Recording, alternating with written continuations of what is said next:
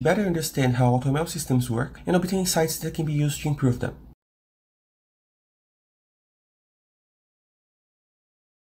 Text alignment is a fundamental technique in many text-related domains. In this survey, we cover 3 text alignment scenarios: collation task, text reuse detection, and translation alignment. On the basis of those scenarios, we reviewed the existing text.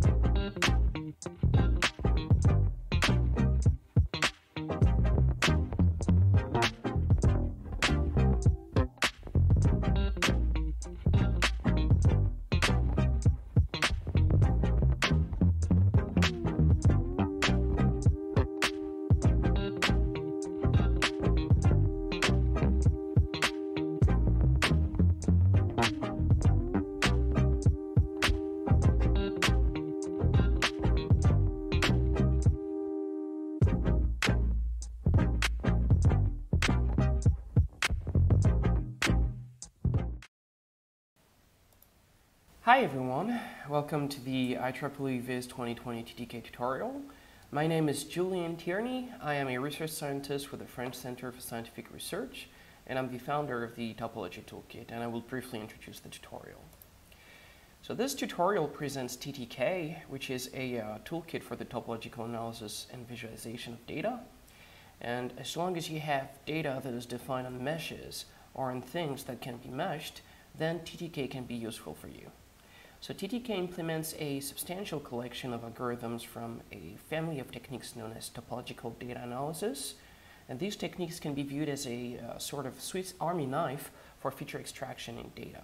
In particular, this family of techniques has been fairly successful in the past thanks to their robustness, their multi-scale nature, and their ability to easily express features of interest. So over the last 2 decades, there's been a growing interest in academia for this set of techniques. Back in 2008, only 10% of the papers that were published at SciViz were dealing with topological methods. And last year, it was around 25% of the papers. There's also TopoInViz, which published more than 100 papers over the years. And the last edition was in Sweden in 2019. And you can see a picture right here. There's also a growing interest in the applications, as well as with a few companies which started to implement topological methods in their software products. Regarding TTK itself, it's a bit difficult to quantify its impact in practice, since only a few indicators are available, but these indicate that there seems to be some interest from universities, governmental institutions, and private companies. So the development of TTK started in late 2014, and we used it internally for a few years before releasing it open source in 2017 under permissive license, a BSD license. TTK is written in C++, and so far 15 different institutions contributed to the code, including 3 private companies. In terms of installation, we recommend to install TTK from source. It roughly takes an hour, and we provide step-by-step instructions on the website. We also provide, since last year, a Docker image, an Anaconda package, and very soon binary packages for Ubuntu. We also provide a VirtualBox image, which is available on the tutorial website, and which is fully installed with Ubuntu and the current development version of TTK. So the VirtualBox image is a large file, and if you haven't downloaded it already, we strongly recommend that you do it right now. In the virtual system, you'll find in the TTK directory all the necessary data for the hands-on sessions, and if you need help, please don't hesitate to ask us on the tutorial chat. On the tutorial web page itself, you'll also find the data package for the hands-on, which includes data sets in ParaView state files. You'll also find all the remaining material of this tutorial, which includes the actual slides that we're presenting to you, and all the data and software packages. So what's new in TTK? Well, at the surface, not so much, but under the hood, a lot happened over the last year. So we completely revamped our internal API to make it simpler, easier to use, and more convenient for newcomers. And Jonas will present that in more details. There's been a major work from Kitware to port TTK to the new versions of VTK and ParaView.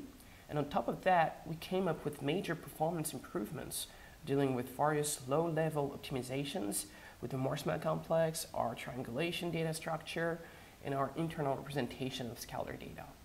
So overall, for some of the examples which are available on the TTK website, we observed a 10 times speed up with regard to the original 2017 release. In terms of new features, we'll have very soon Ubuntu packages, and we also have a new backend for the topological simplification of data, which is based on the paper that will be presented this year at VIS, and which provides further important performance improvements.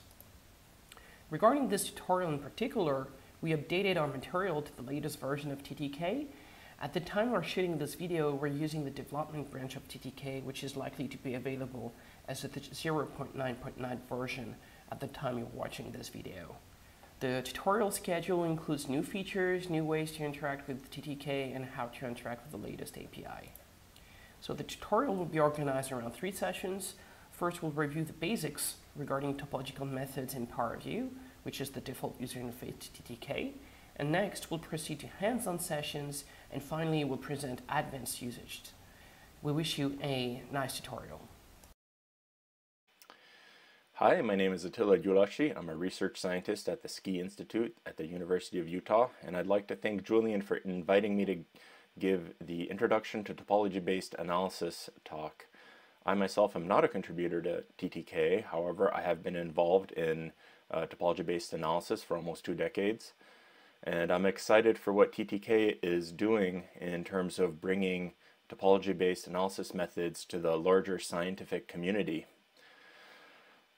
So why do we do topology-based analysis? Well, you can think of abstraction as a continuum from data, which is actually just voltages on chips, all the way to language, which is the where we actually do our critical thinking and problem solving, where you could think of the first layer of abstraction being, representing voltages as ones and zeros, then grouping those into floating point values that are distributed spatially.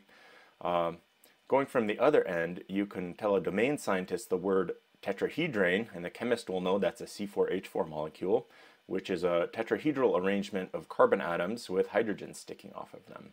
And there's certain levels in this abstraction stack which are better for programming or better for problem solving. And this is what topological analysis does in terms of data analysis. It provides a language for reasoning about the kinds of features that are in our data to make concrete analysis. So let's give an example of this. On the left side, we see a satellite image of the University of Utah, and on the right side is a map representation of the same thing. For the task of finding directions, the map view is much more useful because you can write a combinatorial algorithm to solve the shortest path problem, and it gives you a result that is easily interpretable and repeatable. However, in general, scalar functions don't come with their own, or scientific data doesn't come with its own streets and intersections representation. This is where topology comes in. These are intrinsic properties of functions that can be encoded in something like a street map. Here, for instance, I show 2 encodings. One is based on gradient features, that's the Morse-Mel complex, and then the other is the contour tree, which is based on contour-based features. So, past applications of topology-based analysis have included everything from molecular analysis to materials analysis, battery design, neural pathways, looking at additive manufacturing technique evaluation, geologic interpretation. This barely scratches the surface of the things that topology can be applied to. So what the heck is topological analysis anyway? we've all heard the cliche that to a topologist, the coffee mug is the same as the donut. And this is because there's one single connected component with one non-contractible cycle or loop.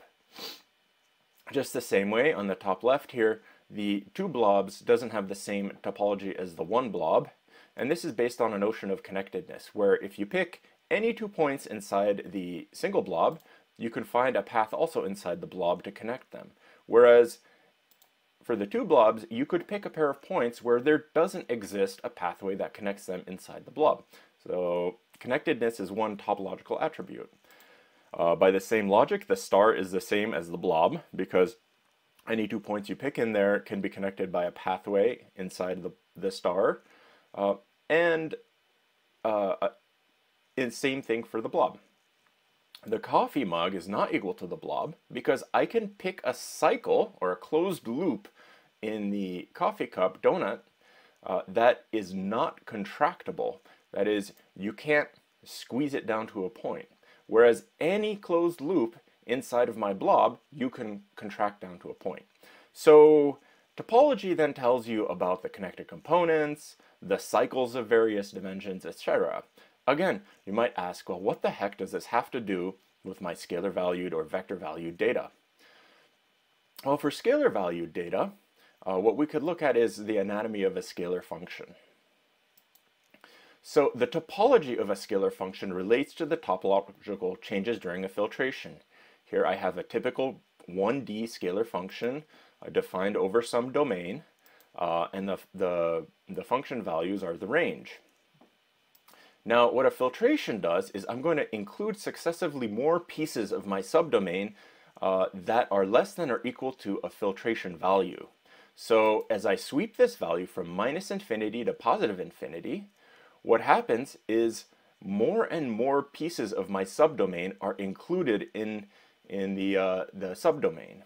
And if I pause this animation right after we go through a minimum value, you'll notice here on the x-axis, a connected component of the subdomain appears.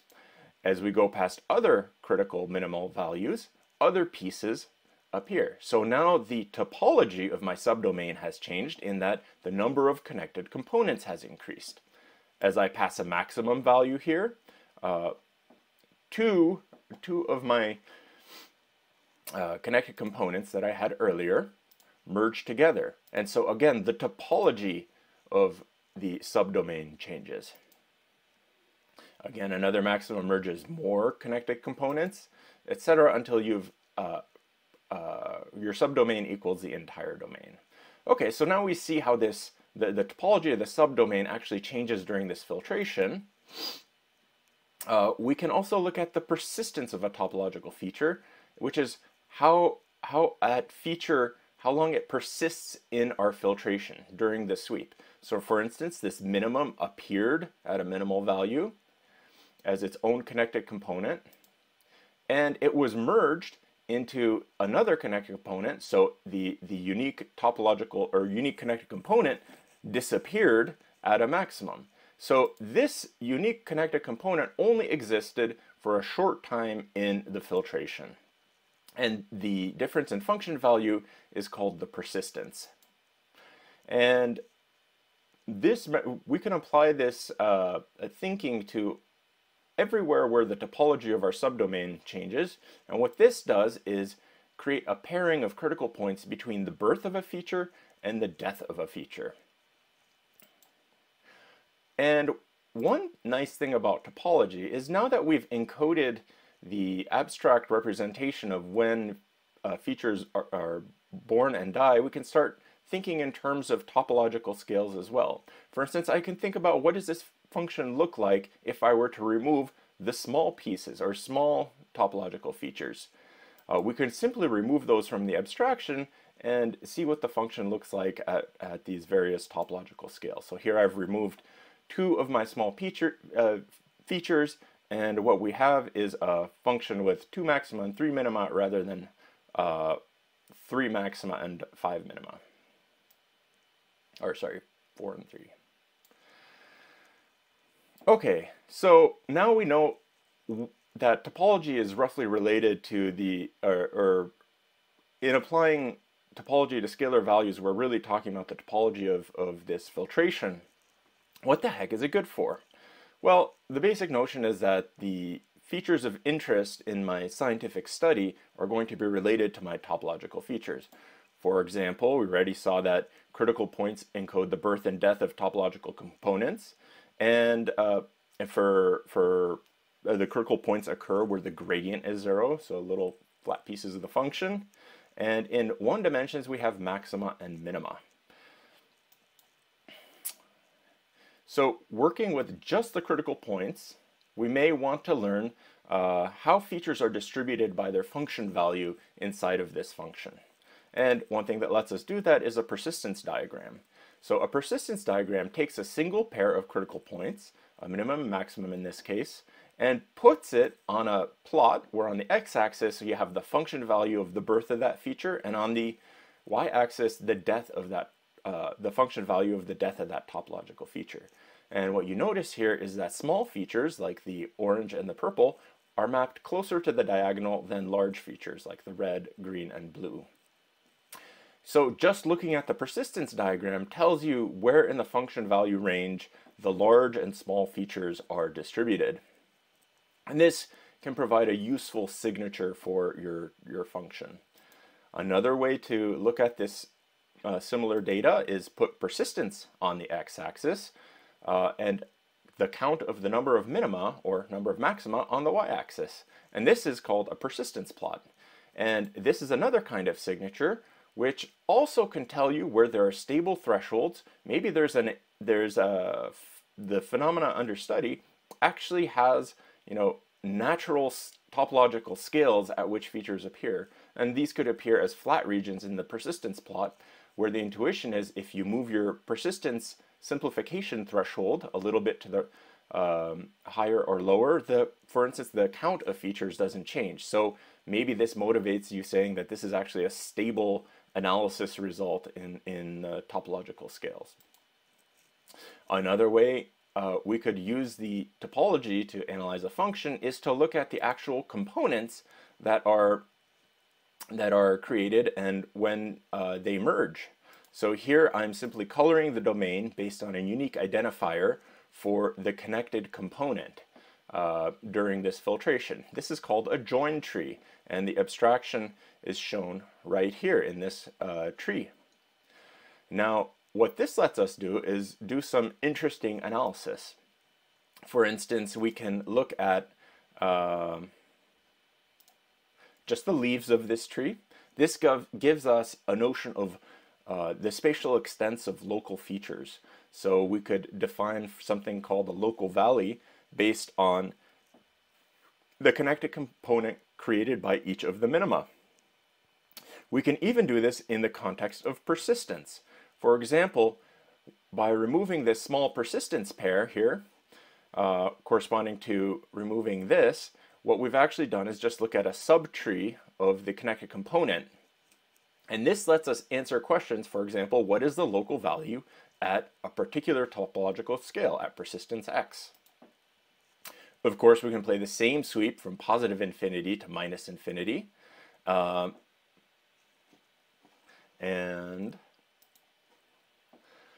This gives us the split tree, which gives us a means of defining something like a local peak. Related concept is decomposing the domain into locally monotonic regions. So here what I'm showing is basically each of these segments, the plot between the critical points is monotone, uniformly increasing. And this divides our domain into nodes, which is the critical points, and arcs, which are monotone pieces between them. So this is a cell complex. Now what we can do is take critical points.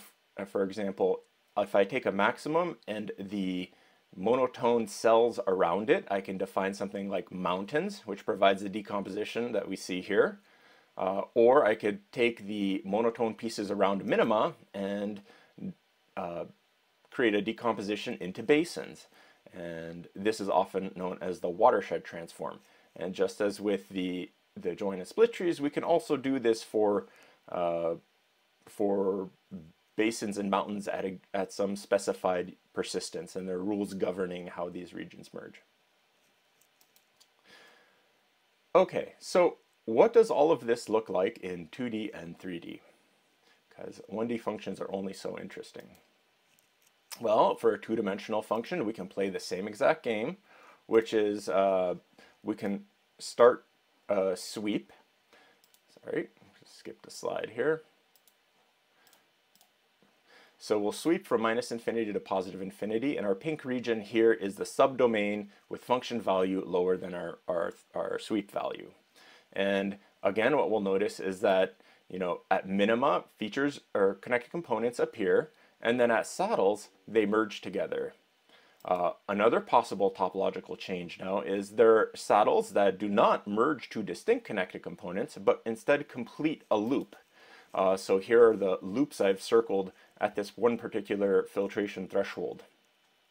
So again, here's the notion that critical points occur where the topology of the subdomain changes. And now, as the function value goes past a maximum, you have holes that get filled in. The monotonicity in 2D is a generalization of the one-dimensional monotonicity, where I take my contours and now I break them up into monotone chunks based on integral lines. So an integral line is simply a curve that is tangent to the gradient at every point, and here I've drawn them in also. You'll notice they're orthogonal to the contours.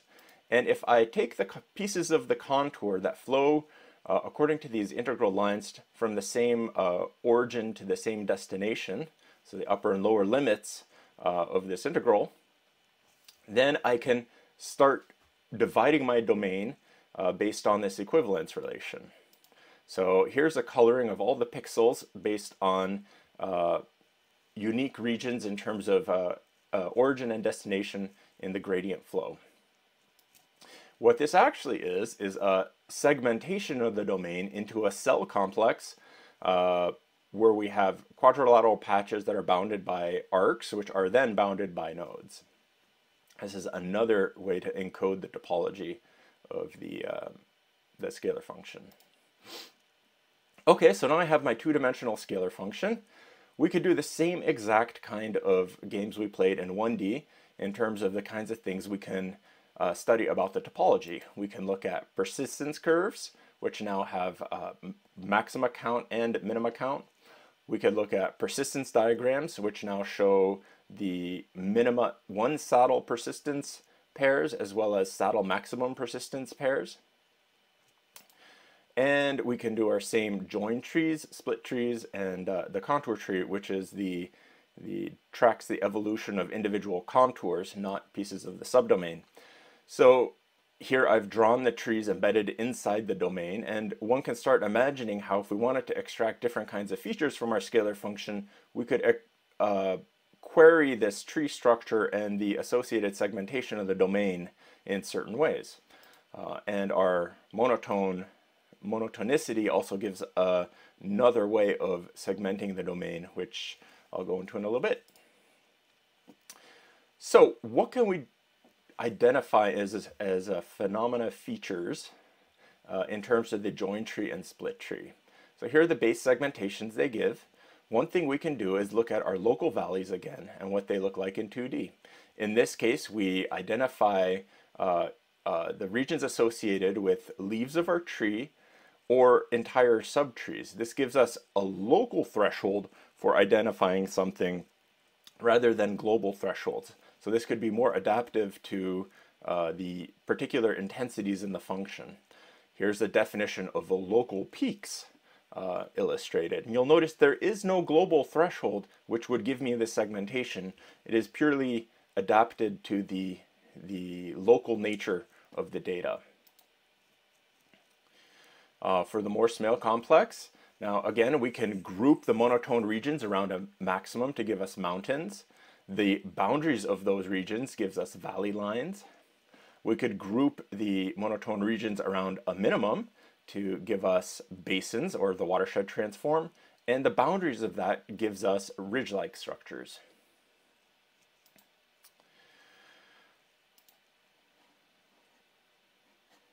Oops.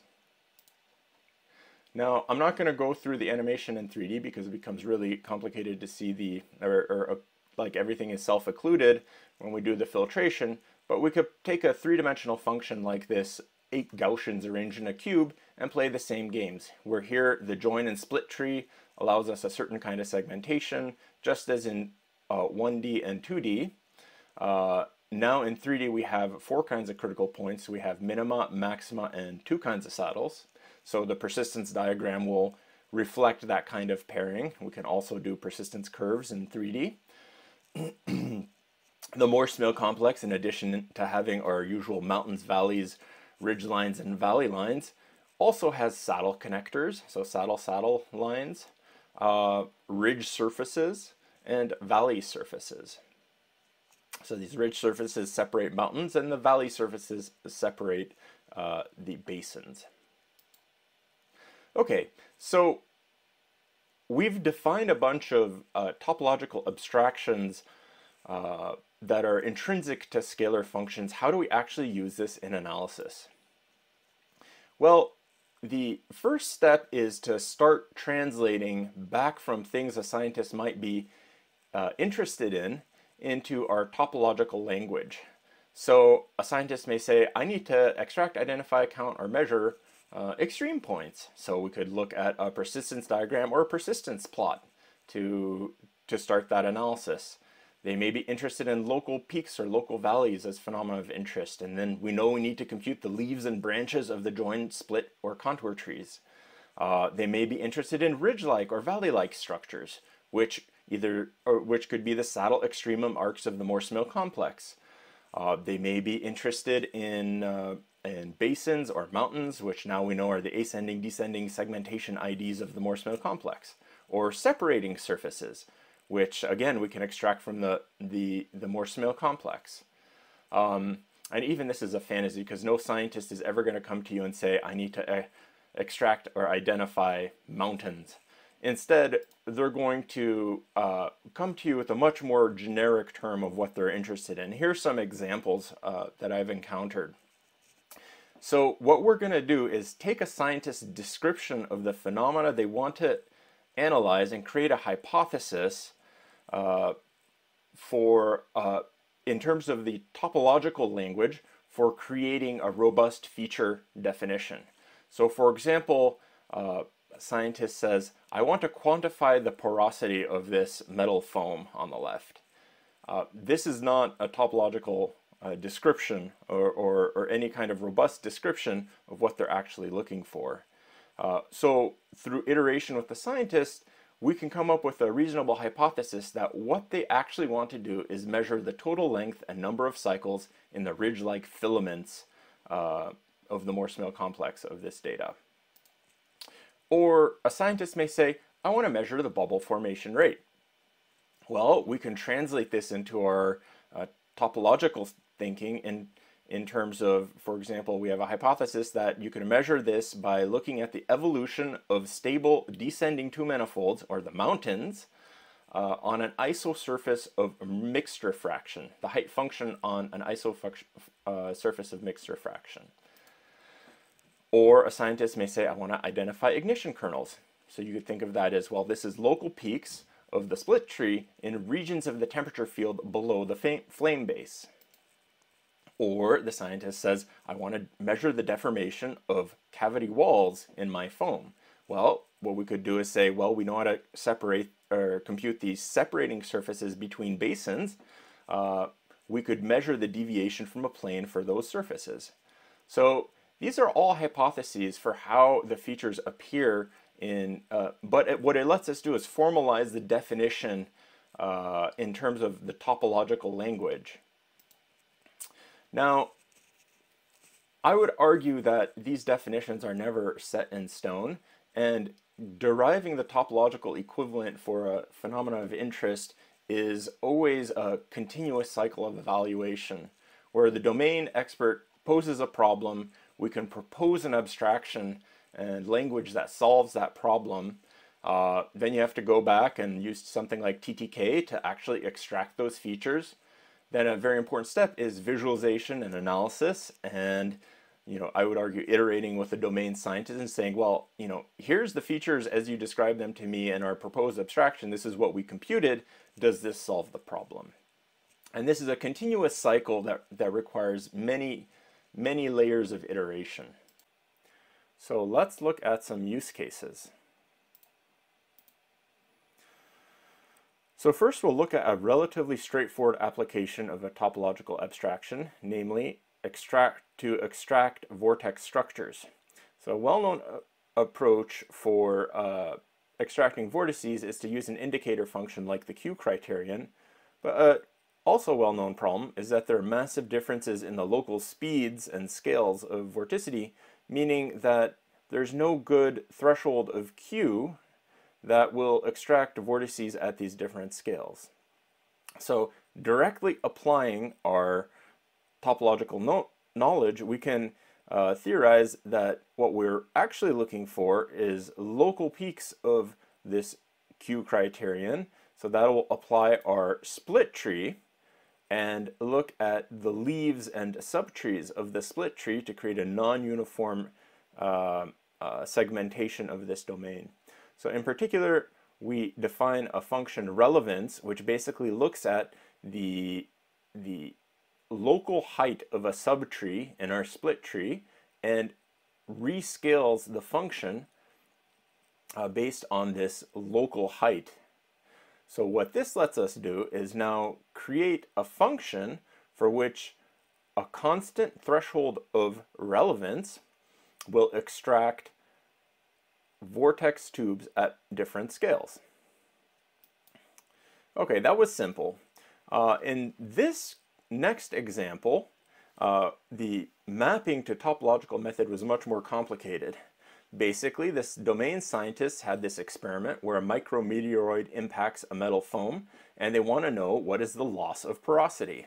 So our very first step was to convert this data into something that topological representations are good for. So the data came in as a binary field of 1, which is metal, or 0, which is vacuum. And our hypothesis was, by looking at a distance function from the interface surface, the ridge lines in the Morse-Mill complex would trace out the filamentary structure of this material, and we could look at the length and number of cycles in this filament structure. So to test this hypothesis, we generated our own test data set, which is just putting material randomly along a sine curve and a squiggle curve, a corkscrew curve, and see if we apply our distance function, compute the Morse-Mill complex, and look at the ridge lines of this function, can we actually extract what we think we should be able to? So we did this, and here's a plot of the two saddle maximum pairs. These are the critical points that bound the ridge-like arcs. And our intuition is that the high-valued saddle and maximum pairs should correspond to the center line of the structure. So now, testing our hypothesis on this artificial example, we could see that indeed we traced out the expected structure. So this gave us the confidence to then apply it to the real-world data. So for each time step, then we computed the distance function, the Morse-Mill complex, performed persistent simplification, and extracted the filamentary structure, identifying the total length of the filamentary structure and number of cycles to quantify the porosity. And we built a tool for the domain scientists to be able to explore basically the parameters and thresholds involved and verify visually that what they were extracting was actually what they thought they were extracting, and what they were measuring was the correct thing. And this tool, for example, was useful to identify that they had to remove kind of the base of the material from consideration in the length measurement. Another thing that the topology let us do is define an interface surface between the outside of the material and the voids on the inside as the ascending two manifolds from one saddles. And this, in fact, reconstructs the kind of the surface of the material, so you could directly measure the impact crater on this porous material. So in this example, the domain experts were interested in understanding how the walls of this foam deformed. Now, our hypothesis was you could simply extract the basins from the Morse-Mill complex and look at the separating surfaces between the basins. One of the challenges basically became that, you know, what is actually in the data was not clean. For example, this is a CT image of a metal foam, and there's a ton of artifacts. So it turned out that after computing the Morse-Mill complex and providing visual feedback, there was no topological scale even at which the basins would reliably extract the grains inside of this foam. And when we asked them, well, how do you actually extract these things by quote-unquote hand, even though they weren't doing it, they said, well, if you kind of squint, you kind of see the path of the boundaries of these grains.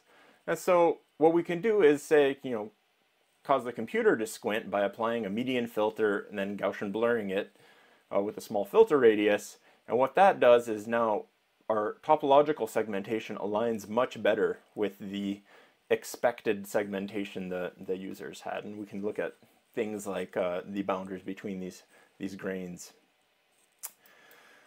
Okay, so now some words of wisdom that I've accumulated over the past 2 decades, which is, first, I've never gotten the abstraction right on the first try.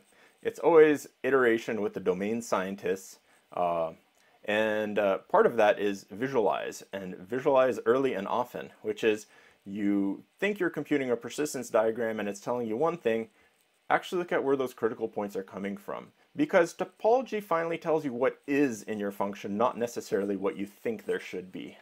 So there have been many cases where intellectually we come up with a feature definition, and when we apply it to actual data, we come to a crashing halt because what is in the data is not what we think of there should be. For instance, we've seen this with CT scans and beam hardening or other kinds of artifacts. And with that, I'm out of time and I'll take some questions. Thank you very much.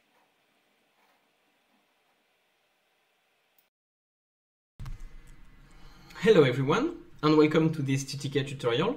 My name is Charles, I work at Kitware, and together we will see an introduction to ParaView.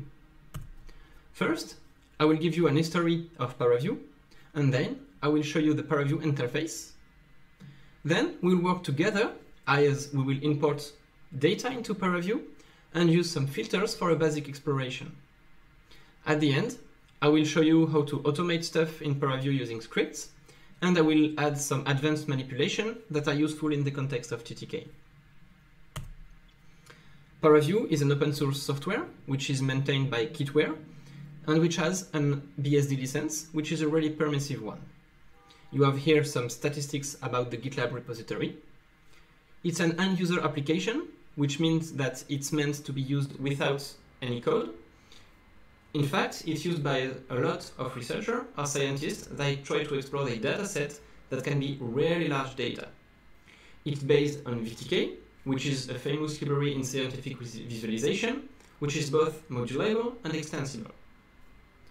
ParaView has a client-server architectures, which means it's really scalable from the small laptop to the largest supercomputer in the world. Here is an example of a data exploration using ParaView. This example comes from the TTK website, and in the centers you have the results of our analysis with a 3D dataset and several charts. We will go further on these charts and these data through this TTK tutorial. On the left you have the pipeline view, which shows you the data you have loaded as well as the chain of filters you have applied on this data. And below you have a properties panel, which can be used to interact with all the properties of these filters as well as with the properties of the different views. at the top, you have the main panel. It contains shortcuts for the most commonly used action. You can customize this panel as you wish. At the top left of the render view, you have several buttons for commonly used action, so you can create a screenshot. You can change the way the mouse interact with the data, and you can create selection on the point or on the sale data. On the right of the view, you have some buttons that allow to interact the view window, to split it, to maximize it, or to close it. You can also change the kind of view that you want to use, to choose, for example, a spreadsheet view, a chart view, and there is a lot of other kind of view in ParaView. Here we have a dataset, and let's say we want to change the color scheme that is used to represent the scalars on this dataset. So we select the dataset we want to modify in the pipeline view. We go into the display properties in the properties panel, and there is an edit color scheme button that can be used to get this dock on the right. As this is a really commonly used action, you also have a shortcut directly on the main panel that will also bring this dock. With this dock, you are able to change the transfer function for a volumetric rendering, and also to change the preset of the color scheme, and you can do more advanced customization if you want. Let's try to do this together. For this, we need data. To open data into ParaView, we use the really common file open dialog that you can also bring with Ctrl-O. And you should have received an archive with different data prior to this tutorial. So let's use the data which are inside this archive. Here is my ParaView. So file open, and I will open molecule.vti. When you open data in ParaView and when you create filters in ParaView, there is the data is not rendered or the filter is not applied directly. You need to specifically apply, so you can load really large data sets and create some modification, some customization of what you want to do without exploding your memory. Here, by default, we only have the outline of the dataset. If we want to change this, in the property panel, you have the representation menu, and let's say, for example, that we will choose the surface representation. The coloring may be done using the scalar fields you want. And once again, as it's a really common action, you have a shortcut directly in the main panel. So, for example, we can switch here to the volume representation. If we want to edit the color scheme, we have here the edit button that brings the dock that we have seen previously. This dock can be used to change the transfer function, as you see here. You can here add a new color to create the color map you want, and you can choose among the existing color maps here.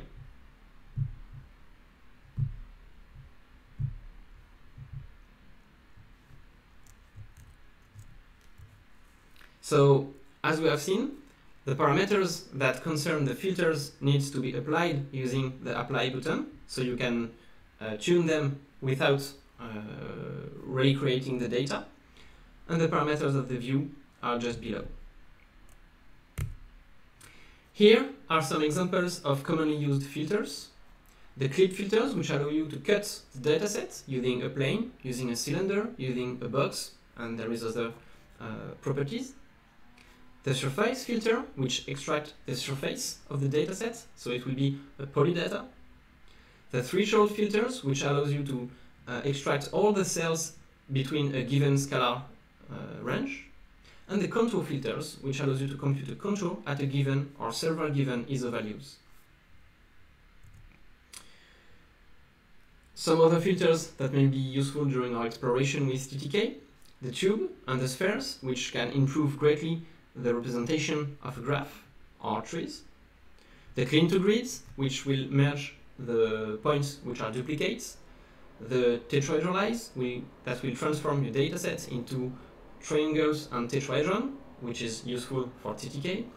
the surface normal filters, which recompute the normals after you have changed the geometry, and so it improves the light, the reflection of the light in your datasets, the Python calculator, and there is a lot of other ones. So let's try some of them together. Here I have my data, so I can open filters using the filters menu. Here, as you can see, each filter has a category, and so if I want the clip filters, I can choose command clip filters. I can interact with the widget of the view, and when I'm happy, I apply this to my datasets. Using the pipeline browser here, I can choose what I want to display on my view. So let's say, for example, that I only want the clip. So I hide molecule.vti. Let's try another filters. So if I want a contour, I can use the control space menu, which is a search for the filters, and I type contour. Okay, so now I have my contour filters. I want to make a contour by log row at the given value and apply. And now I have my contour inside my datasets. I can hide molecule again so we see it.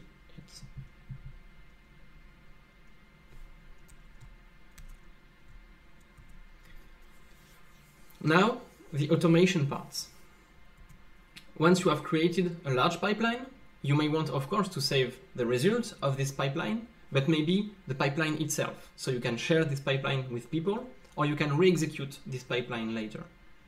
This can be done using ParaView state files. There is two kinds of ParaView state files. PVSM, which are meant to be shared, as when you apply a PVSM state file, ParaView will ask you to pick up the file on which you want to apply the pipeline. So even if you have different paths than the people that give you this state file, it will work like a charm. And you have the Python's state file, which can be used, of course, in ParaView, but can also be used in PV-Pythons, which is the ParaView version of Pythons that does not bring the interface, and so this is really useful for batch processing. ParaView will also let you save screenshots of the data you have displayed on screen. So, for example, here I can save a screenshot of my contour by using File, Save Screenshots. Let's say I want my screenshot to be named test.png. Here I have some parameters I can tune, and OK. And now I have a test.png file with this image on it that will contain only the content of my main view.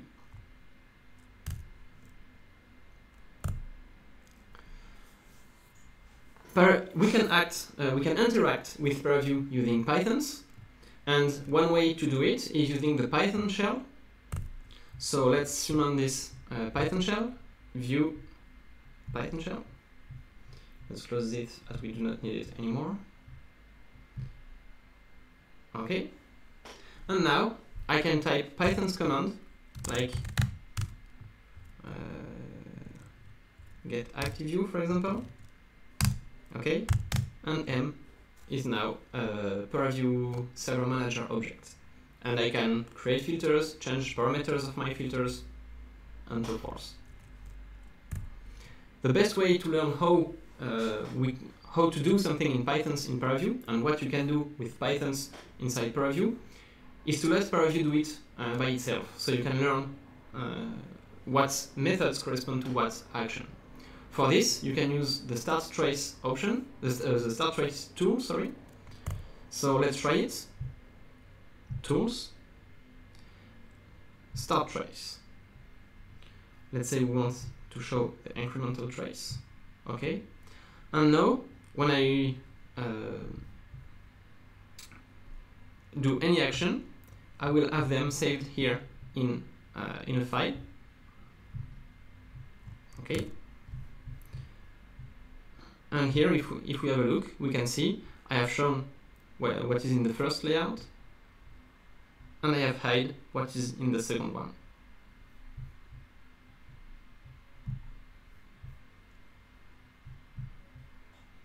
Stop trace. And here we have the final results.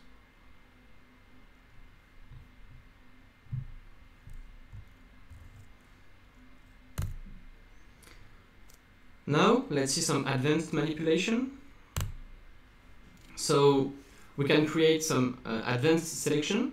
So on the left we have seen there is some basic selection that you can create with the mouse, and here on the right we see the interface meant to create more advanced selection.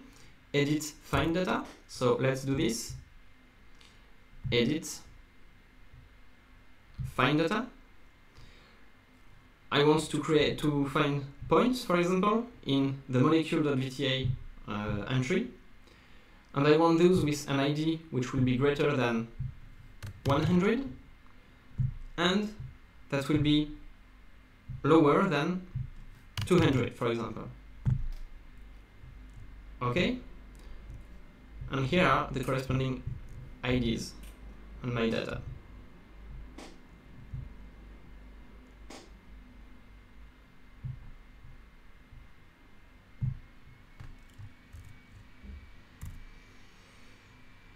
ParaView can also be used to create animations. So here we have a data set with a contour. Let's try to animate the contour so we can see the contour move through time. So for this we need the animation view,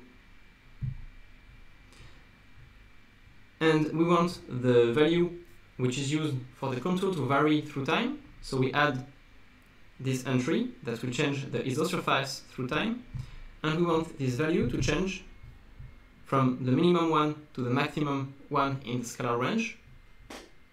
Okay, and now if I press play, I will see the contour evolving through time. I need to show, of course, the contour for that. It's a bit fast here, so let's try to slow down things a bit.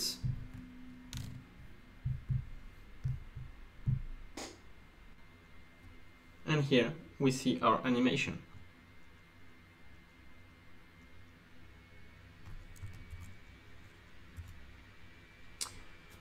Then, to finish, ParaView can be extended using plugin, and TTK is one of them.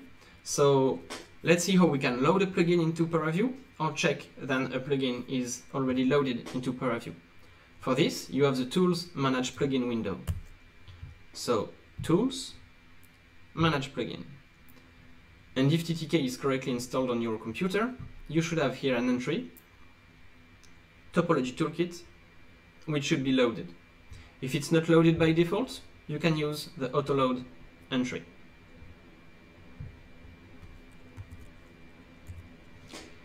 Here is the end of this presentation. This work has been supported by the VESTEX project, and good continuation in this TTK tutorial.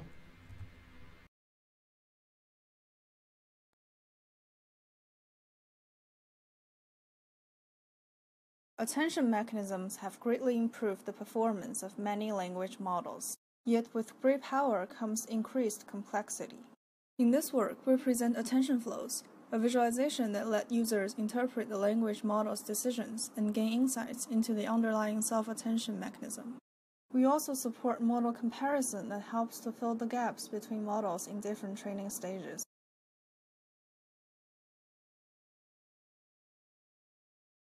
As data is changing, our understanding of data should be updated correspondingly. Based on machine learning approaches, we formulate a drift level index to monitor the evolution of multi-source data, which allows users to capture and reason significant changes from time series data. The proposed visual analytics system is called Concept Explorer. More details can be found in our talk.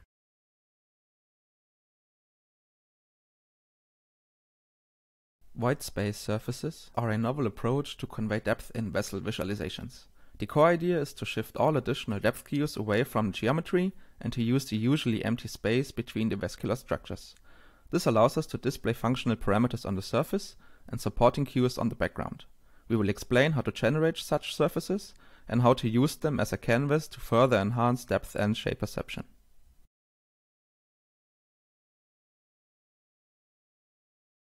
We have seen many visualizations for tree data structures, but when showing changes in trees over time, some focus on displaying hierarchy, while others highlight their changes. With split streams, we combined two approaches and their individual benefits. We evaluated our method in a user study and consider it a general purpose method for the visualization of dynamic hierarchies. Our JavaScript library is openly available.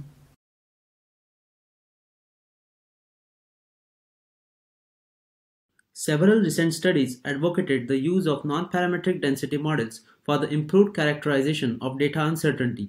The non-parametric models, however, present the challenges such as increased memory and computational requirements. In this work, we propose an efficient non-parametric framework for volume rendering in the context of uncertain data and show their effectiveness in classifications via comparisons with the other statistical models.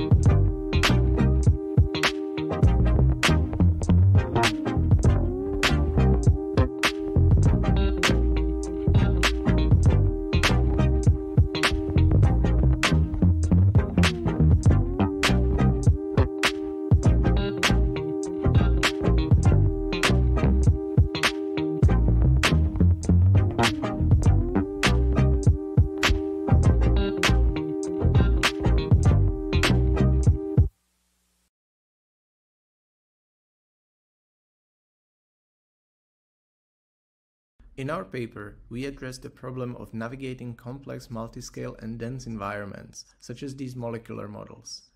We present a technique for browsing a model by clicking on textual labels, which we call hyperlabels.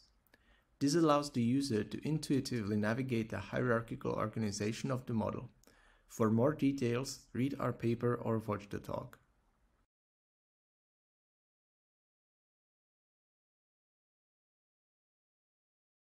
We propose an interactive ensemble analysis framework that provides flexible interactive exploration of the ensemble data. Time series characteristics of data can be obtained by fast browsing time steps. The region stability heatmap view shows the stability of the selected region and provides region adjustment by directly clicking.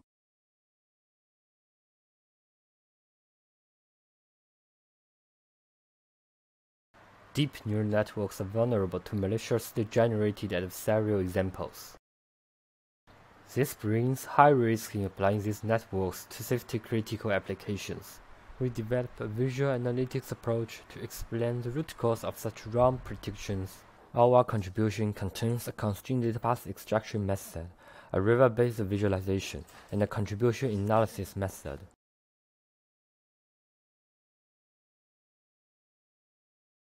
Synchrony graphs are variants of stack graphs with curve-based line, and the main factor affecting its readability is the sign allurance through a perceptual inconsistency of the orthogonal and vertical direction. Aiming at reducing its impacts, we revisited the baseline formulation and proposed the concept of composition to help the synchrony graph layout optimization. The result shows that our algorithms perform better than the others.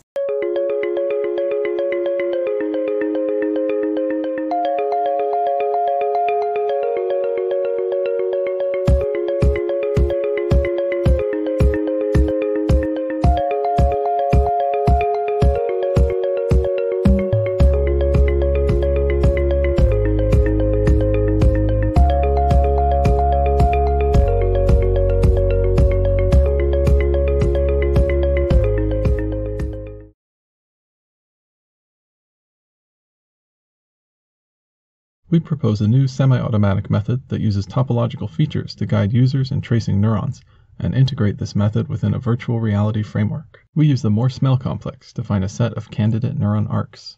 The candidate arcs are integrated into a VR neuron tracing system and exposed through our Morse-Mel complex guided semi-automatic tracing tool. The topological ridge graph underlying our MSC guided tool is robust against gaps in the signal.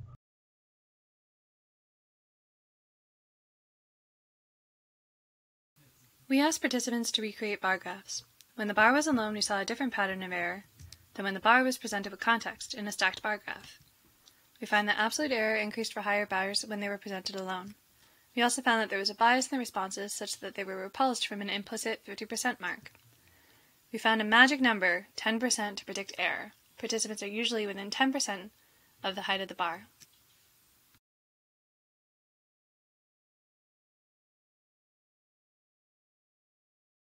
Spot SDC is a visualization system that helps researchers understand the resiliency of HPC computation kernels to silent error corruptions. It gives users multiple perspectives of details with different granularity about the impact of SDC on an application's output. It also provides novel insight into how silent error propagates through a program's execution.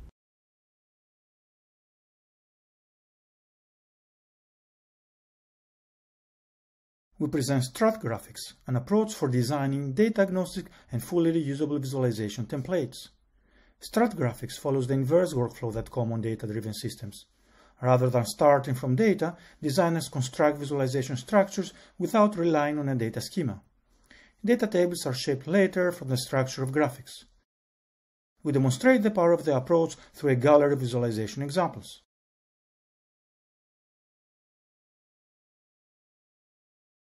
How do you visualize the nanoscale, 1/1000th of a meter, for the public? As part of a Science Center exhibition, we developed an immersive environment that explains nanoconcepts by allowing users to explore nanoproperties. We reflect on how exploration, the confluence of explanatory and exploratory visualization, can be applied to visualization in public spaces.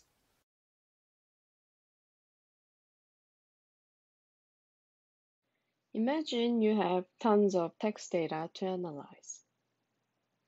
And you want to get an overview of your data, but traditional topping modeling techniques such as LDA are not working for you. Then, why don't you try Architext? We introduced a scalable and flexible way to interactively build hierarchical topics.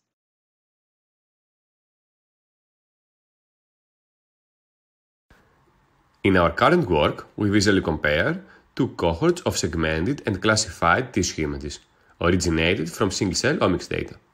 To that end, we developed a data-driven and interactive workflow implemented in a multi-linked view system.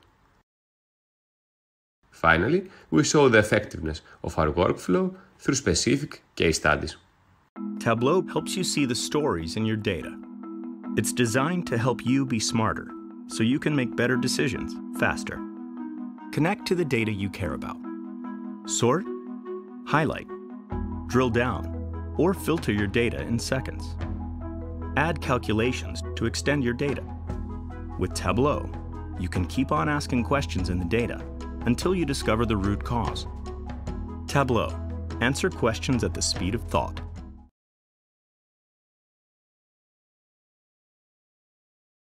With the proliferation of AutoML systems, it's now easier than ever for non-experts to create and deploy end-to-end machine learning pipelines. These systems explore the model search space and optimize hyperparameters in order to solve a particular task. We propose Pipeline Profiler, a tool that enables the exploration and comparison of machine learning pipelines produced by multiple AutoML systems. By analyzing these pipelines, we have the opportunity to better understand how AutoML systems work and obtain insights that can be used to improve them.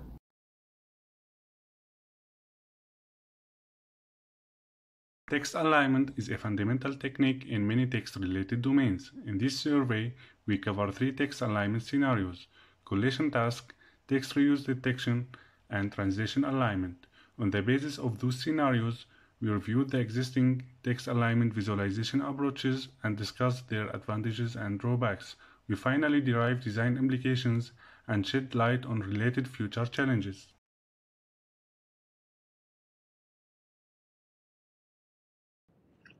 Program developers spend significant time on optimizing and tuning applications. But working with binary code to understand what compiler optimizations were applied can be challenging. We present our visual analytics system, CCNAV, designed to identify and assess compiler optimizations in binary code. Check out our paper to learn more.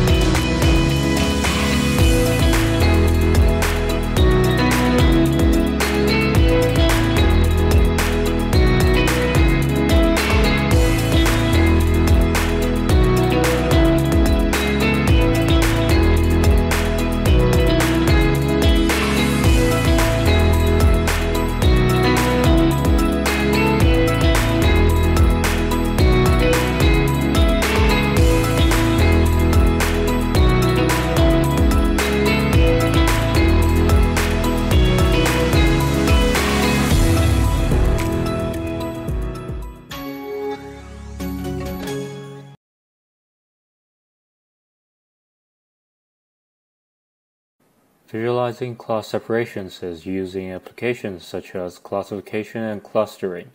However, many dimension reduction techniques are limited due to the issues of separability and interpretability. We propose a visual analytics framework to support the exploration of nonlinear complex separation structures with the power of locally linear separations. Tableau helps you see the stories in your data. It's designed to help you be smarter, so you can make better decisions faster.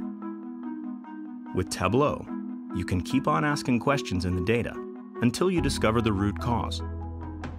Share your analysis securely. Your entire organization can access these interactive dashboards from any browser or mobile device to find their own answers. Tableau. Answer questions at the speed of thought.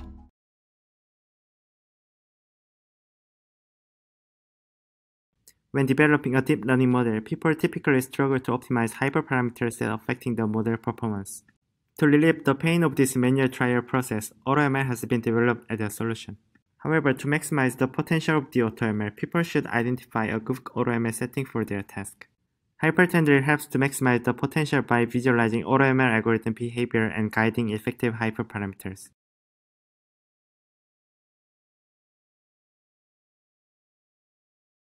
We present NL4DV, a toolkit that helps prototype natural language interfaces for data visualizations. NL4DV provides a high-level Python API for interpreting natural language queries. The API automates the core tasks of processing natural language queries to infer relevant information and determine appropriate visualizations, allowing visualization developers to focus more on designing and implementing the user interface.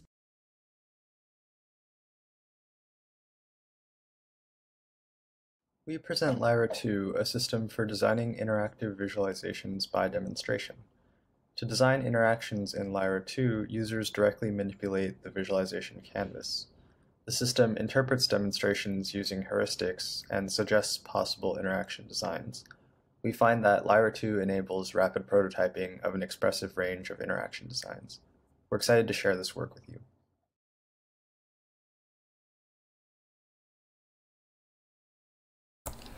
Linking and brushing is very useful for interactive video data exploration.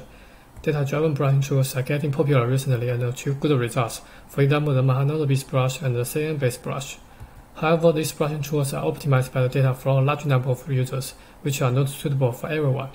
In this paper, we introduce an adaptive brush model which takes the user in a loop to improve the brushing accuracy.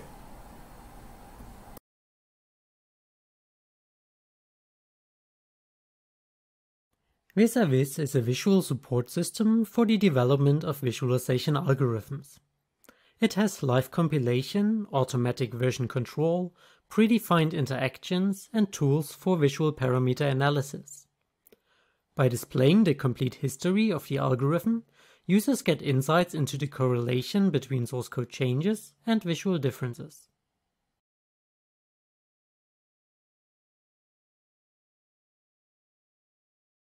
We present the first generic design space and library for visual piling. Inspired by physically piling paper documents, visual piling describes an interface for spatial organization of visual artifacts into piles of partially overlapping items. Piling affords interactive grouping, arrangement, previewing, browsing, and aggregation to reduce the complexity and support comparison of large collections of small multiples.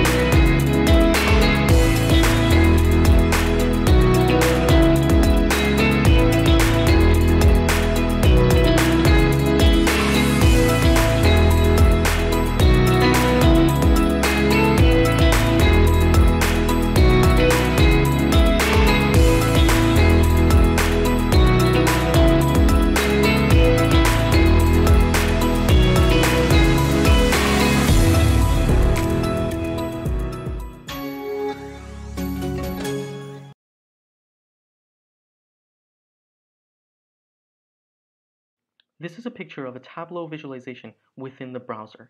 The data behind the visualization does not exist here, and Tableau is not running. This is just an image. However, parts of this image are fully interactive. Please join our presentation to see how we can share interactive visualizations across the web, free from any dependency on data or visualization application.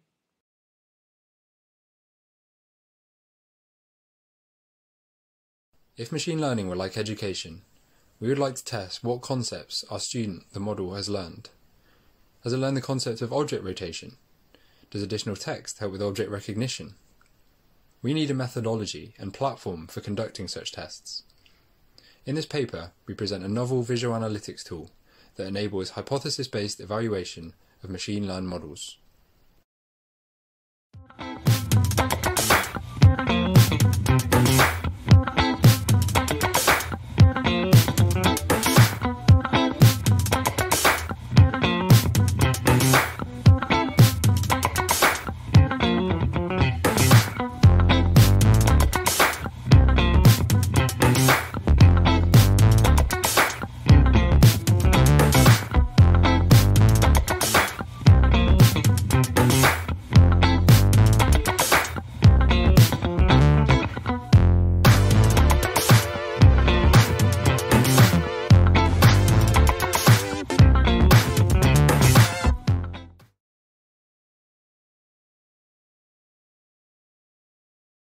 Data videos are quite popular nowadays. They usually show changes in the data. However, creating a data video requires multiple skills, and the process is usually laborious and iterative. Our approach focuses on automatic and interactive visual enhancement of important changes in time series.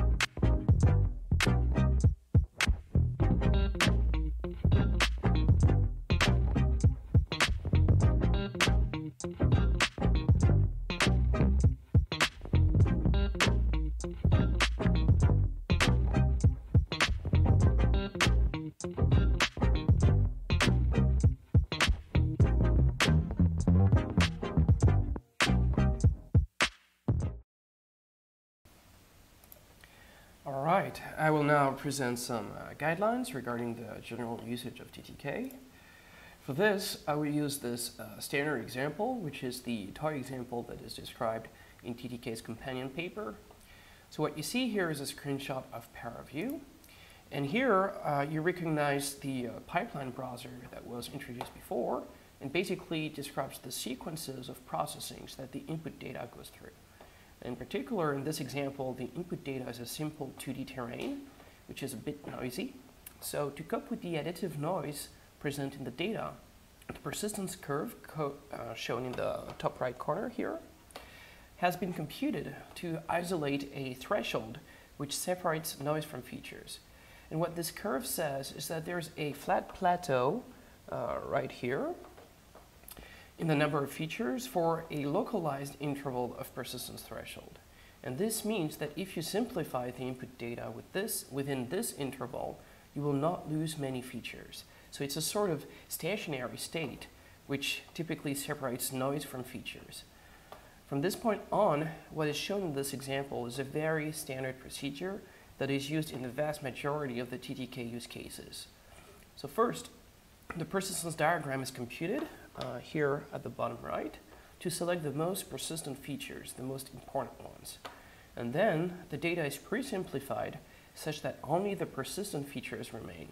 And after this point, any topological analysis can be carried out.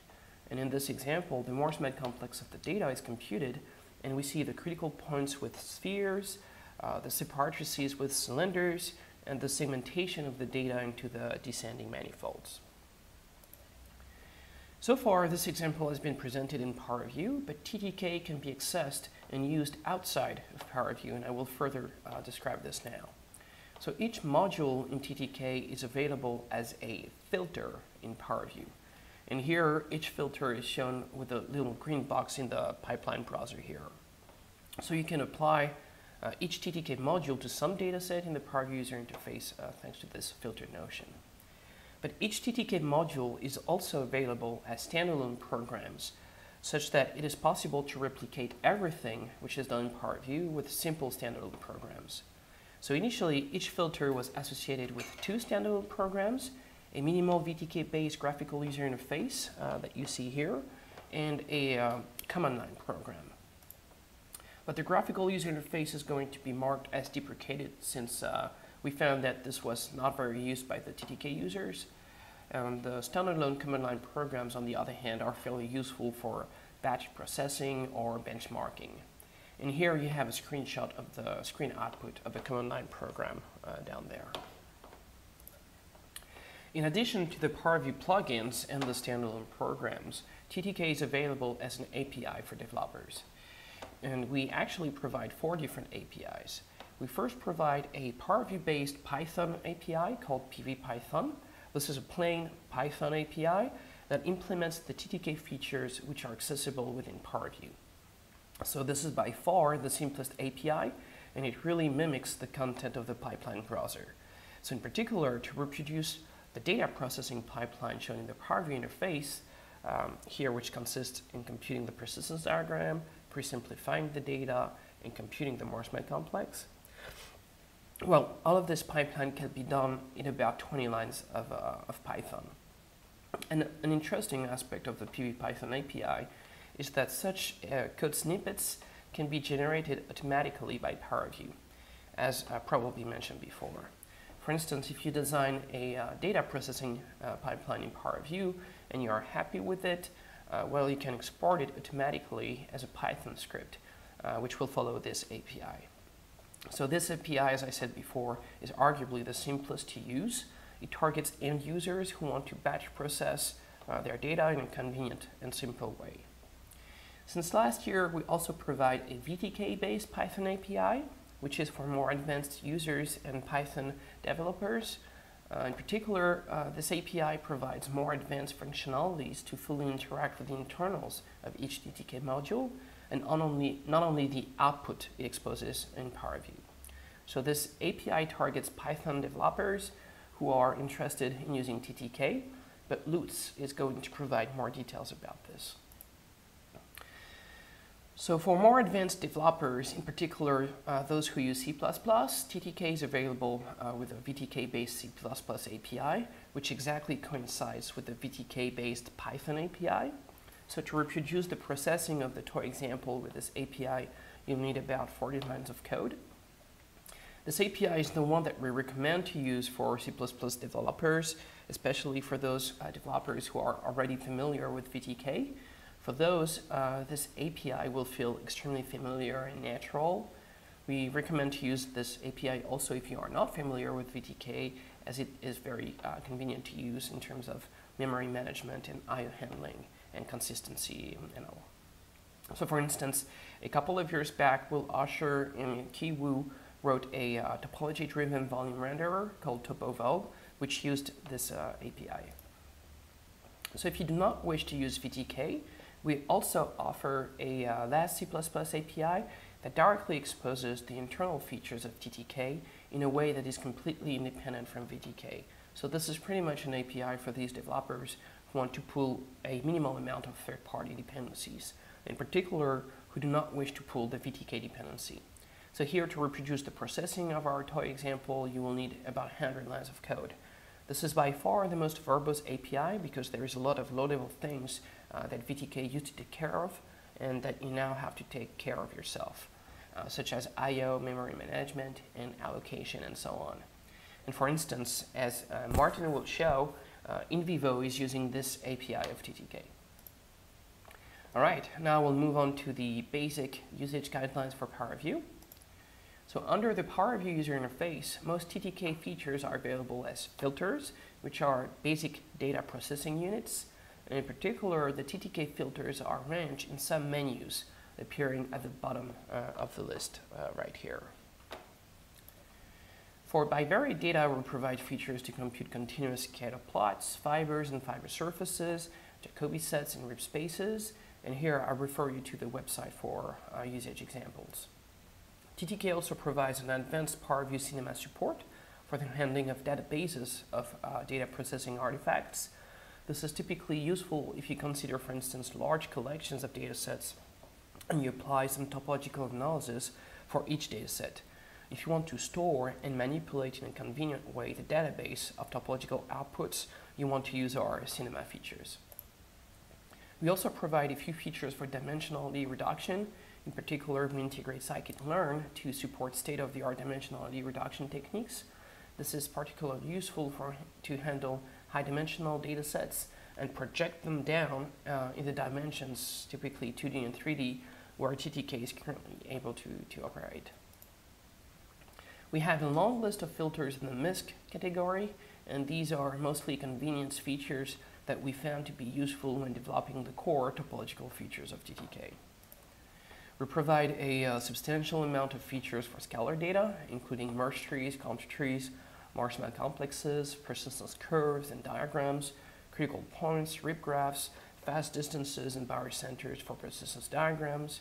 And note here the presence of the topological simplification filter, which, as I said before, is pretty central to most TTK use cases. We also provide features for time-varying datasets, including critical point tracking and nested tracking graphs. And for uncertain data, we have a couple features, including mandatory critical points. Importantly, for each filter, you have an online help page, which is available. To access it, simply click on the question mark button here, and this will open the help page to the right. This page should explain in details what inputs are expected, what are the parameters, and how to interpret the output. We provide also a data package that contains all the data sets in ParaView state files for the examples shown on the website. So it's a great entry point to TTK because with this you can replicate everything that is available on the website and understand how the different pipelines were put together. We also have a number of video tutorials that explain on a step-by-step basis how to replicate the examples from the website. And Lutz will further discuss this, but TTK support in Python is fairly easy to use thanks to an Anaconda package. So as mentioned before, TTK is available with the Python API. You'll find the code for the toy example processing in the source tree of TTK under the examples subdirectory, and the Python code will be under the examples Python subdirectory. But in short, you have a block of code to compute the persistence diagram here for thresholding it, simplifying the data, and computing the Morse-Mad complex. You have the same example for the PVPython API under the examples PVPython directory, in VTK C++ under examples VTK C++, and for the C++ in example under example C++. So again, if you are a developer and you want to use TTK, we recommend that you take a look at these examples. Also, there is a companion Doxygen documentation for TTK, which resembles in this form the VTK documentation. We refer you to the website where you find a lot of additional documentation material and links to user mailing lists. All right, so now that you have a sense of how to use TTK, in particular in ParaView, we'll proceed to hands-on sessions where we'll show how to use TTK features in ParaView for concrete data analysis tasks. And this includes data segmentation, filament extraction, or topology comparison. Hello, I'm Christoph Garth with the University of Kaiserslautern. In the following, I will tell you about a quick and easy way to get started with using TTK and experimenting with it using a virtualization technology called Docker. For those of you that have not heard about Docker or haven't had a chance to employ it, let me give you a very brief rundown. In brief, Docker is a virtualization technology, not unlike virtual machines, that facilitates the creation of well-defined software environments. A typical use case is to package an application with all its dependencies, that is, libraries that it needs to run, and potentially other resources such as data files. In Dockerland, all of this is packaged into a so-called container, which can be used on any machine that has the Docker tools installed.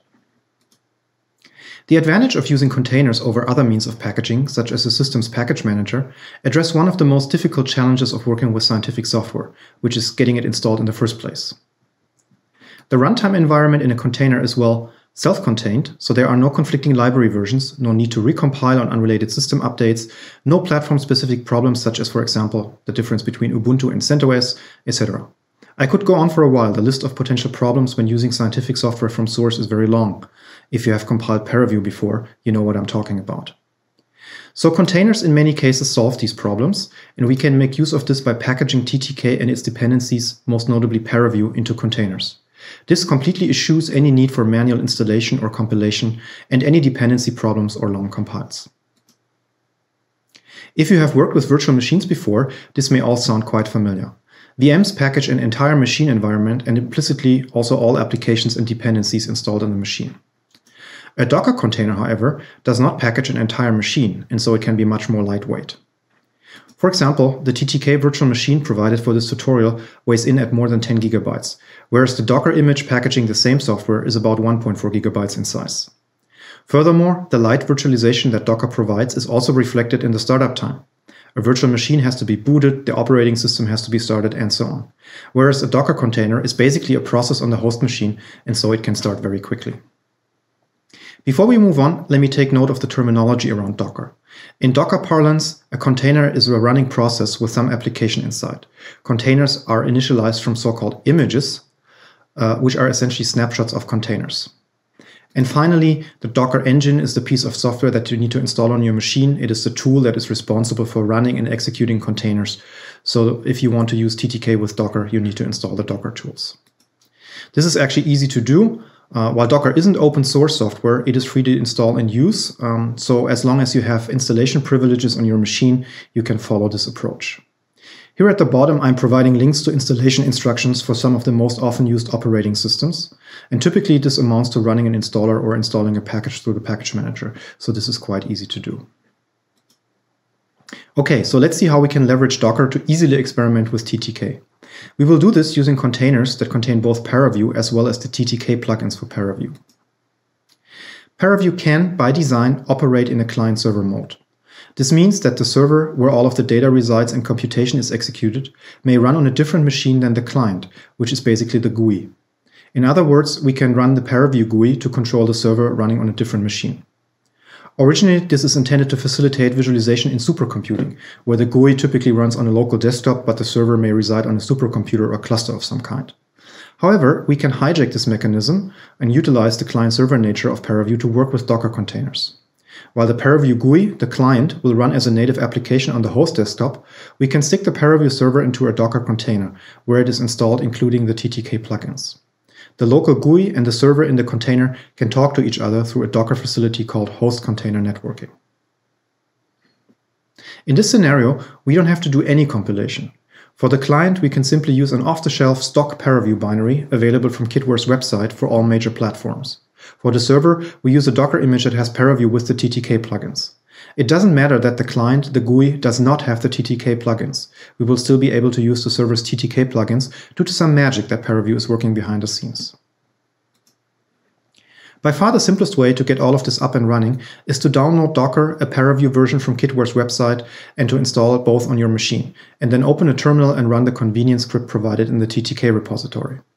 This will automatically detect the ParaView version you have installed and run a matching server in a Docker container. Also, this will make available to the server your home directory such that you can access data from there in the server. For more complex setups, for example, if you have multiple ParaView versions installed, you can optionally supply the path to one of them. Once the container has started up all right, the client GUI will be launched on the desktop and automatically connect to the server. The script doesn't do anything too fancy, and in fact it simply invokes the Docker command to start a container. You could also do this manually for a little more control of what specific versions of ParaView and TTK you want to utilize, or to make other data directories available to the server. Just to give you an idea, I'm showing you here the Docker command needed to run a ParaView 5.8.1 server with the TTK plugins from the developer series. Docker run tells Docker to run a container, and the final argument, here highlighted in brown, is the name of the image used to initialize the container. The other arguments here take care of making sure the container is temporary, allowing it to see ParaView output and providing access to the home directory without problems. So let me show you how easy this can actually be in practice. Here I am on my local Mac desktop, and here in the terminal I've already prepared the command to run the ParaView server Docker container with the TTK plugins. I'm going to show you the manual process. So let's run this. The image isn't found locally, so Docker will automatically download it, which may take a while. And now that the image is downloaded, it's automatically started up, and we can see the output from the ParaView server, which is accepting TCP connections. So let's fire up the ParaView GUI. And here we are. It's just the ParaView GUI as usual. There's no sign of any TTK plugins or anything, but once we connect through this icon here to the server on the local machine, we can simply click connect here. And then ParaView will show us this little window where it tells us that it has found plugins on the server side, namely Topology ToolKit, that are not present on the client side, that were connected to the right container. And as we can see now, the TTK plugins are accessible. So for example, we can use the icosphere source to produce this beautiful icosphere. Let's try to load a state file to see whether all the computations run on the server. I've conveniently already downloaded the TTK data repository, and there are some state files in there. Let's use the Dragon here. And the only thing we need to do is to tell the ParaView server that it can find the data files in a specific location. And note how this is still the path to my home directory, just as I would use it in the local machine. So let's hit OK here and wait for the state to be loaded. All the computations are re-executed, and here we get the Dragon just as if we would run it on a local machine. Let me note a couple of things before coming to an end. First, it is entirely possible to go beyond host container networking to connect the ParaView client and the server, and have an arbitrary internet connection in between them. This means that the Docker image can be run remotely, maybe on a more powerful machine, as long as a TCP connection from the client to the server is possible. This means that you can quickly try out things with TTK on your local machine and then run on a larger data on a bigger machine, all while controlling things from your local GUI and using the exact same software version and runtime environment. The downside is that in order to run the server container on any machine, you need superuser privileges to access Docker. This does complicate matters a bit, especially in supercomputing environments where root access is not commonly available. Let me, however, point out that in these cases, Singularity can serve as a stand-in for Docker. It is a tool that is especially aimed at such environments. And the good news is that you can use TTK Docker containers directly with Singularity. I don't have time to go into this here, but if this is your use case, I strongly encourage you to check this out. Secondly, all of the scripts needed to build the TTK and ParaView Docker container are part of the TTK repository. So do feel free to customize and build your own containers as you see fit. Your mileage may vary when combining versions of TTK and ParaView, but installing any extra software, etc. are easily done. Check out the Docker documentation to learn more. Currently, we are providing the following containers available from Docker Hub. These are the combinations of ParaView and TTK that build cleanly together. So, to conclude, let me summarize the message I've tried to convey here. Trying out TTK or getting started with topological analysis for visualization requires nothing beyond an internet connection and a couple of minutes to download Docker, ParaView, and a matching TTK container. No compiles are required on your machine. In fact, it isn't even necessary to have a compiler installed on the machine you are working on. Plus, there are some extra benefits of working in this mode, such as network transparency and the Python interface, at typically negligible overhead. If you're interested in how things work behind the scenes, or even better, if you want to help improve the TTK Docker experience, let me point you to the TTK repository on GitHub. Contributions there are always welcome. With this, I'm done. Please enjoy the remainder of the tutorial. Christoph out.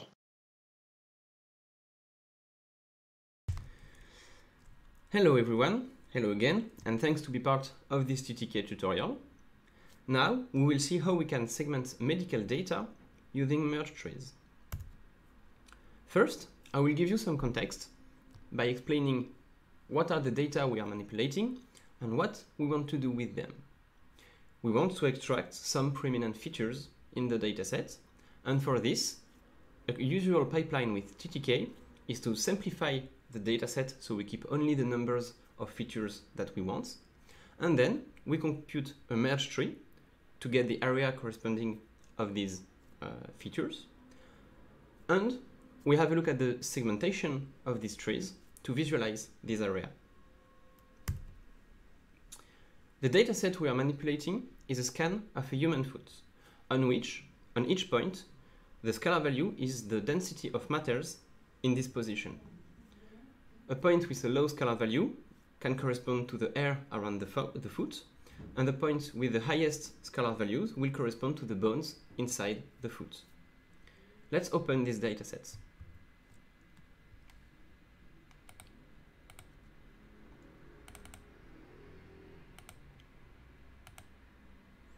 We are only interested in the scalar field named scalars, and apply.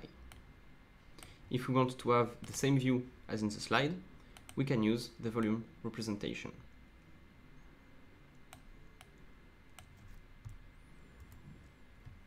So now we want to extract the area corresponding to the bones of the foot, and if possible, we will try to identify each toe. For this, we need to extract area attached to the maximum values of scalar fields, as bones are area with a really high density of matter. We can use a merge tree for that. But if we compute a merge tree directly on the dataset, we have a lot of noise. So to reduce this noise, we will keep a dataset with only 5 maxima. We will simplify this dataset using a topological simplification, and then we will compute the split tree on it. Let's do together this topological simplification. We want to keep the area attached to the 5 most persistent maximum. Let's compute a persistence diagram to see how many features we have on the dataset.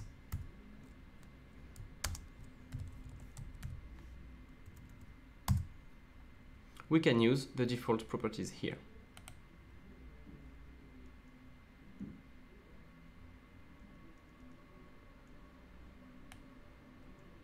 Hop, here is the persistence diagram that we obtain with a lot of pairs. We want to keep only the 5 most persistent pairs. For this, we will filter our persistence diagram using a threshold, but what is the value that we want to keep only 5 pairs? We can have this information using the persistence curve. Here is the persistence curve on the foot.vti, which shows you for each persistence value how many pairs are in the persistence diagram. And we can see in this curve that to keep only 5 pairs, we need a threshold of 187. Let's try this. I want a threshold on the persistence diagram using the persistence, and I want to remove all the pairs below 187. Here is the result. If I look in the information, I have 6 cells, and I want only 5. This is because I also have the diagonal, which is a bit a virtual pair. So I want to remove this diagonal, and that can also be done using a threshold on the result of my first threshold. And the diagonal is a specific pairs with the identifiers -1. So let's remove the pair with the identifiers -1, and I obtain my persistence diagram with 5 pairs. Now we have all the information we need for the topological simplification. Topological simplification is the TTK filters that will operate on 2 inputs, the domain, which is the foot, and the constraint, which is the resulting persistence diagram that we have just computed. So let's call the topological simplification. The domain on which we want to operate this simplification is foot.vti, and the constraints are the threshold we have just computed. Properties. Here we can use the default values.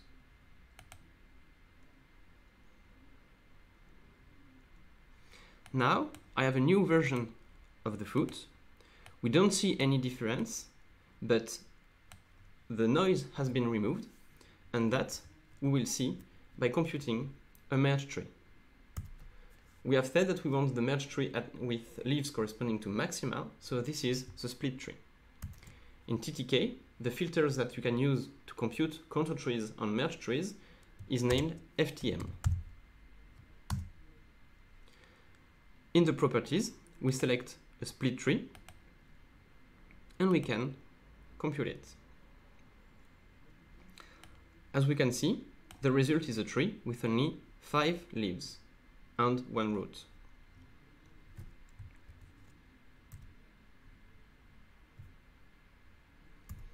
Now, let's extract the area corresponding of the leaves. For this, we need to get the region which are attached to the leaf, and these regions have a region type of 1. Once again, we will use a threshold to get them. So on the segmentation output of the FTM tree, we want a threshold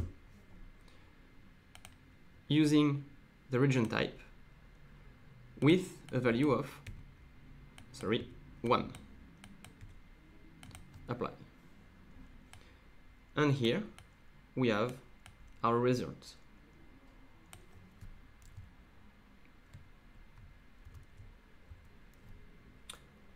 Thank you to have followed this presentation. Hello everyone, my name is Pierre Guillou. I work on the TTK library with Julien Tierny at Sorbonne University. Today, I will show you how to extract filament structures with the Morse-Mel complex using TTK. At the end of this tutorial, you should be able to use ParaView and TTK to extract the Morse-Mel complex of any given dataset. The Morse-Mel complex provides information about critical points represented by spheres in this screenshot and separatrices that link together those critical points and constitute a segmentation of the input dataset. For this tutorial, I will first present some elements of context, then show how to extract features of interest, filaments, and the Morse-Mel segmentation using ParaView and TTK. And first, some bits of context. Astrophysicists use dark matter density simulations to better understand the structure of our universe, and particularly how galaxies cluster themselves. Dark matter filaments between galaxy clusters are called the cosmic webs, and those filaments can be extracted using the Morse-Mel complex. In the chemistry field, researchers simulate the electronic probability density of a molecule from the position of its atoms in space. Here you can see a simulation of the A and T bases from the DNA and how they pair themselves. Chemists are especially interested in locating the covalent and hydrogen bonds between atoms and measuring the steric repulsion effects inside the molecular cycles. In the following, we will focus on a dataset that simulates this particular molecule. I will show you how to use the Morse-Mel complex separatrices to extract the filament structure. Let's hop into the ParaView window. We will open the input dataset file, which is named at.vti, and load it. This dataset has one scalar field which is named density, and in fact it's the opposite of the logarithm of the electronic probability density, meaning that atoms which have the highest electronic density are the minima of this particular field. We can try to understand this scalar field using the surface or the volume representations, but it's quite hard to make something of it.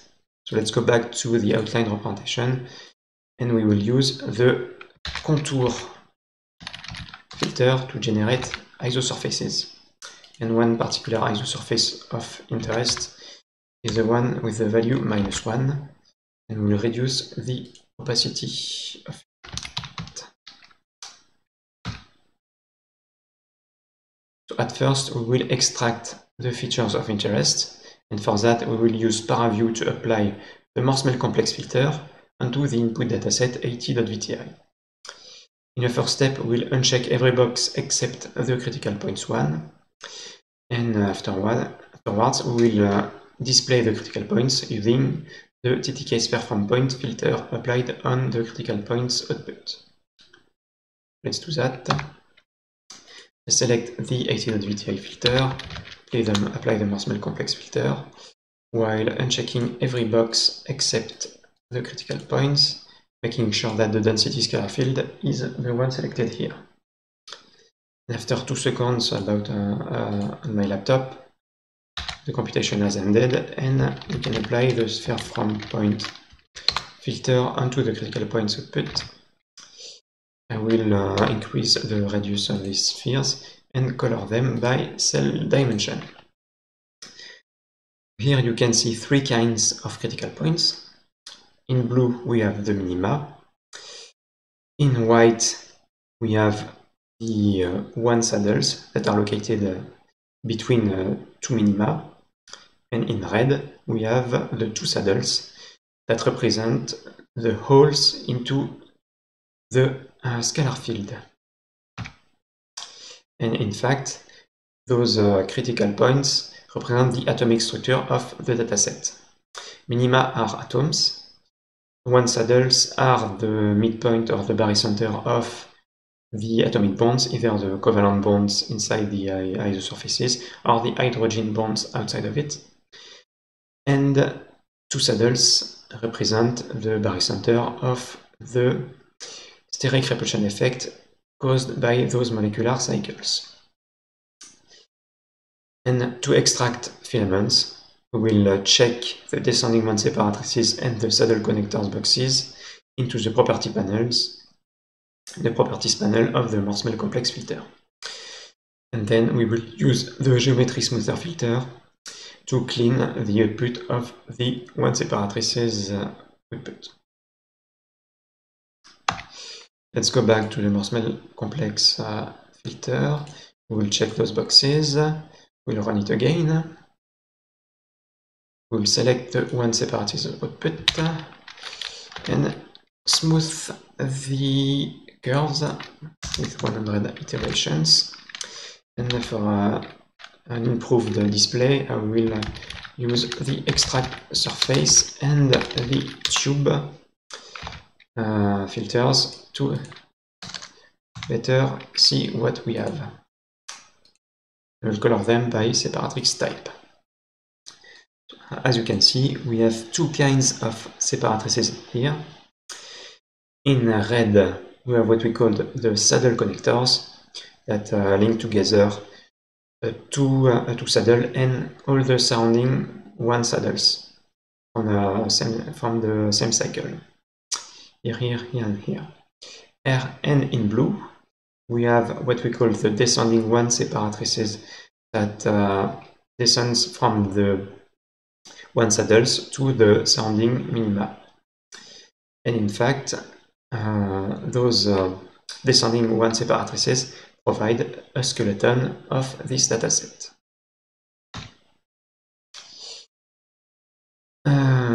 And in fact, those descending one separatrices can also be interpreted as the representation of the atomic bonds, either the covalent or the hydrogen bonds between atoms. And last, we will compute a segmentation of the dataset. So we will check the ascending two separatrices box, and we will clean it. We'll clean the output using a conjunction of the tetrahedralized filter and the geometry smoother filter applied on the two separatrices output of the Morse-Mel complex. Let's do that. I will select the corresponding box.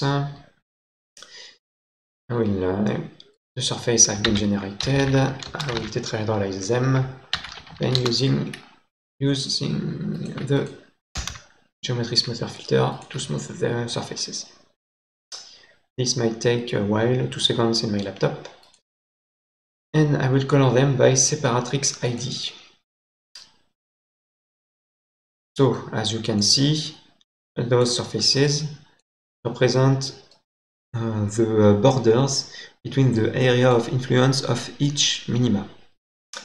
In fact, every one saddle between two minima is contained in such surface, in one of these surfaces. And those surfaces provide also a segmentation of the input dataset.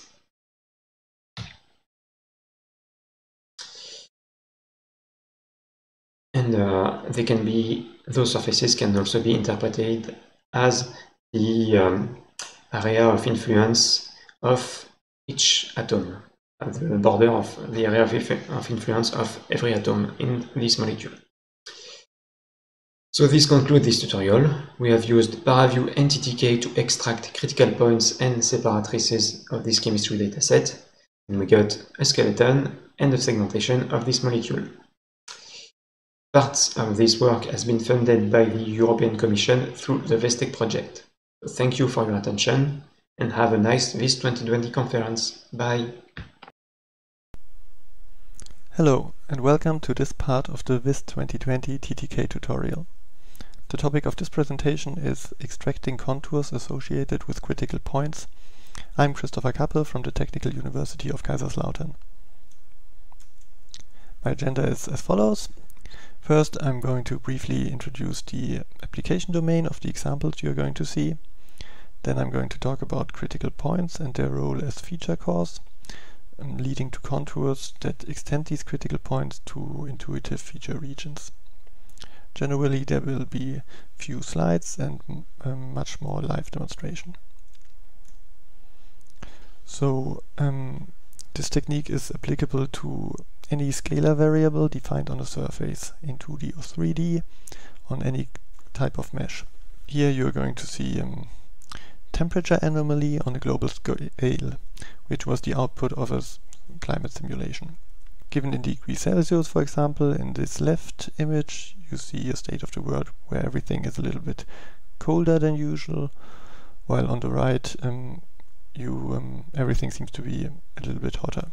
What we want to get is we want to be able to extract a few really significant features of scalar fields in order to be able to focus on the important stuff while not missing anything important. Especially if you want to compare two or more scalar fields, this is really a helpful simplification. So what we first imagined before we implemented this would be something like this, just to be able to highlight regions with extraordinary low or high temperature, just as you would do with these hand-drawn pink shapes. And now it is possible to compute such shapes automatically with TTK in ParaView. The key idea behind this is the observation that at the center of each such feature there is a local minimum or maximum, and these can be computed with TTK. To get such a nice number of around 10-20 critical points, typically you have to apply a topological simplification first, which you may have already heard about, because usually because of the noisy nature of real-world datasets, they're going to be much more local extrema, but these can be filtered out based on their persistence, which basically means how much their local minimum or maximum is set apart from its immediate environment. So let's just reproduce this in ParaView. I've already loaded the data here, and as you may know, you need the persistence diagram for the critical points and their filtering. So I like to view them embedded in the domain, which at first gives you a lot of pairs of these critical points, and so we directly apply a threshold filter where you can filter based on the persistence your critical points. So you don't want to throw away anything on the upper end, but only the minimum is important. This value depends on your application. By the way, you typically want to keep your original data in the back. And here something like 0.4 turns out to be a good value. This dramatically simplifies the number of critical points. You can also visualize them, for example, with Gaussian points and color them by their critical type. So based on this you can compute the simplification.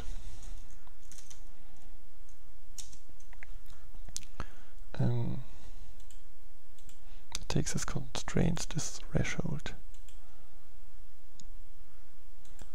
And it should still look very much like the original data.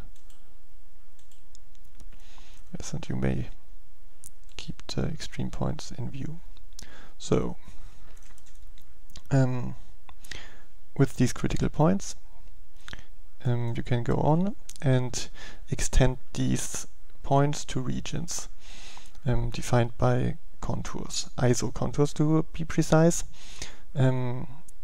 which are defined by the fact that the scalar field below them has the same ISO value. And now what you need to define is what ISO value this is supposed to be. Eventually this will control the size of your regions. So you can imagine if the ISO value was the value that is at the respective extreme point, the size will basically be 0, and the other side of the spectrum basically would be maximum extended regions which touch each other and should not go further because overlap would be very confusing. And this can be achieved by utilizing the information in the contour tree, where these extreme points are typically connected via a saddle point, and the scalar value at the saddle point would be this maximum extension.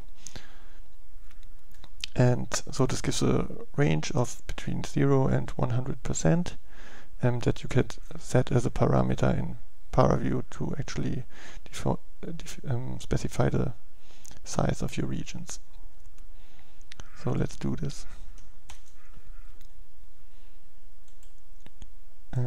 So contour tree.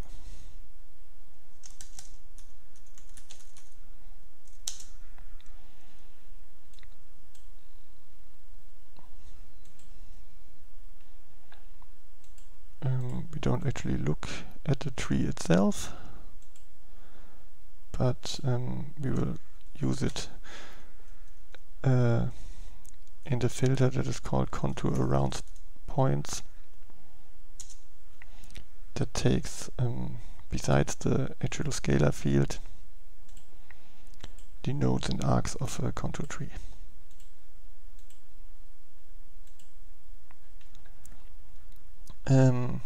As I've mentioned, here is this extension parameter. We can just try it out first. Typically you want to set the line width a little bit higher, or even use tubes if you want to in a 3D context. Oops. And to get this originally hand-drawn graphic, you may want to change the color for a good contrast. So, just for demonstration purposes, if you set this extension to something very small, close to 0, you will get almost the original points, while very large values will be almost a segmentation of the whole domain. So very confusing. Typically you want something between 40 and 80%. I'm setting it to 75 now. Okay.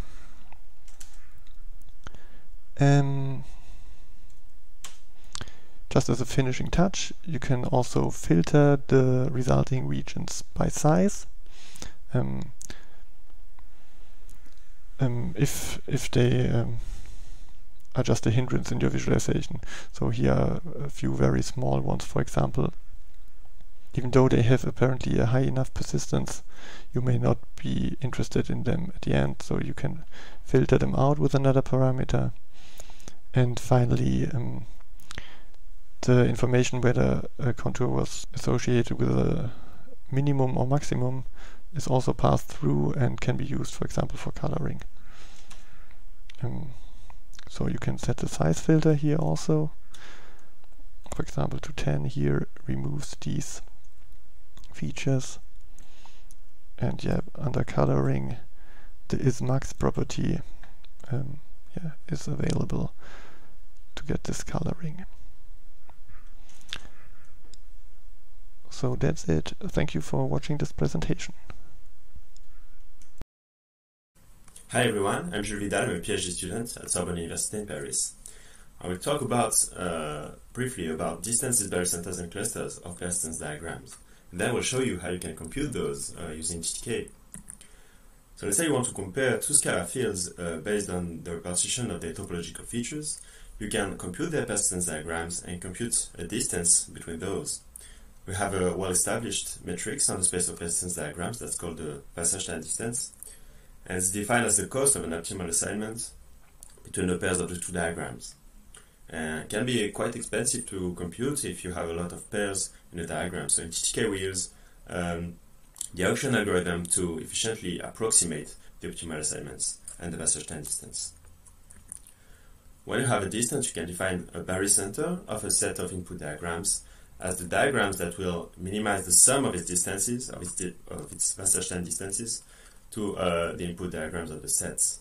The motivation to compute such a barycenter is to get a diagram that would be a good representative of a set of input diagrams and that will encode the topology of an ensemble of scalar fields instead of one scalar field. It can get very expensive to compute because you have to solve a lot of optimal assignment problems during computation. However, in TTK we have a fast way to approximate those barycenter. It's a progressive approach that's been documented in a paper from last year, presented at VIS 2019. And the computation is progressive, so basically at the beginning only the most persistent features of the diagrams will be added into the computation, and as time goes by a lot more persistence pairs will be added in the decreasing order of persistence. So from the user point of view, the method is interruptible. You can set a time constraint and you have the guarantee that when the algorithm stops, the most persistent topological features will have been processed. And if you want to increase the time constraint, you will just gain more accuracy in the results.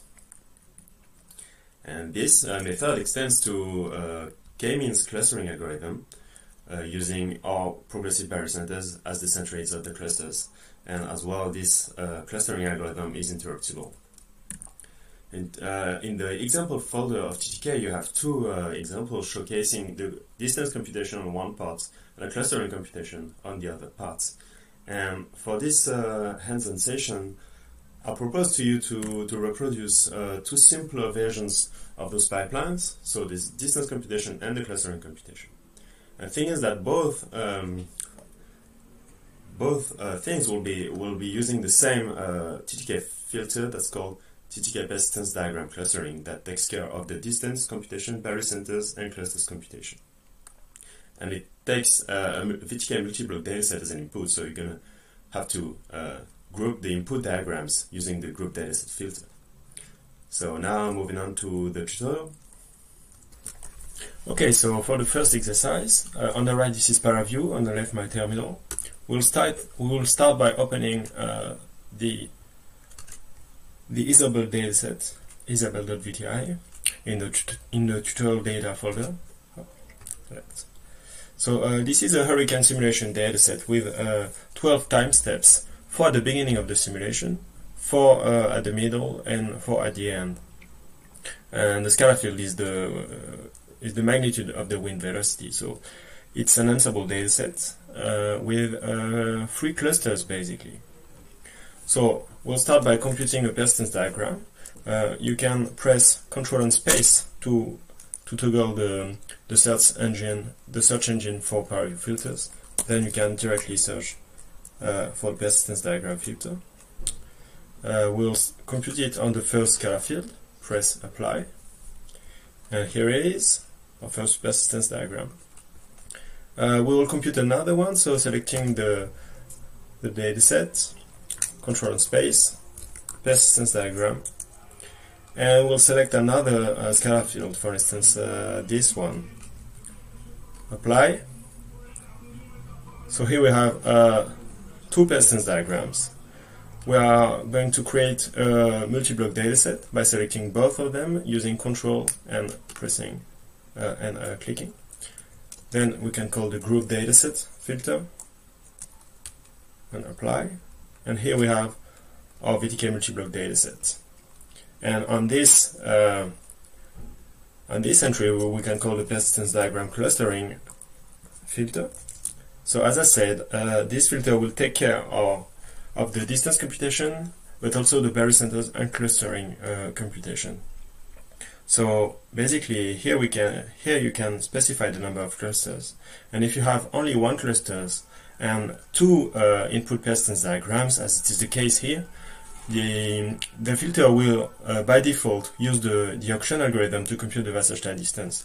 So you just need click on apply. Here it is. So the Wasserstein distance is printed in the terminal. Let me increase the font size. Here it is. And in the ParaView window, we have the output. So first thing we can do is change the displaying method. There's an entry in the property menu here, and you can select inspect matchings and then set some spacing, 10 for instance. Here it is. So the filter has three outputs. The first one being the input persistence diagrams that we can color by ID. Here it is. The red and blue diagrams are our input diagrams that we computed just before. The second one is the set of centroids or barycenters that has been computed. Here we do not need it. And third one are the matchings that have been computed to solve the assignment problems. So here we have all the matchings. We can filter those by applying a threshold and only select the matching with a match number field higher than 2 will filter the matchings, and here we see only the matchings that are actually connecting pairs from the two diagrams. So here it is. This is the computation of a Wasserstein distance using TTK inside ParaView. Okay, now moving on onto the clustering computation. You can reset the ParaView scene by pressing Ctrl R or just clicking Reset Session. Okay, and then we are going to open a set of persistence diagrams that will be the 12 persistence diagrams that correspond to the 12 time steps of our ensemble datasets. So instead of computing those into ParaView, I pre-computed them using a Python script that is included in the folder, because it takes a lot of time computing those in ParaView. So you can multi-select those two diagrams by pressing Shift and then grouping the datasets. Okay. And then on these multi-block datasets that contains all 12 persistence diagrams, you can call the persistence diagram clustering filter.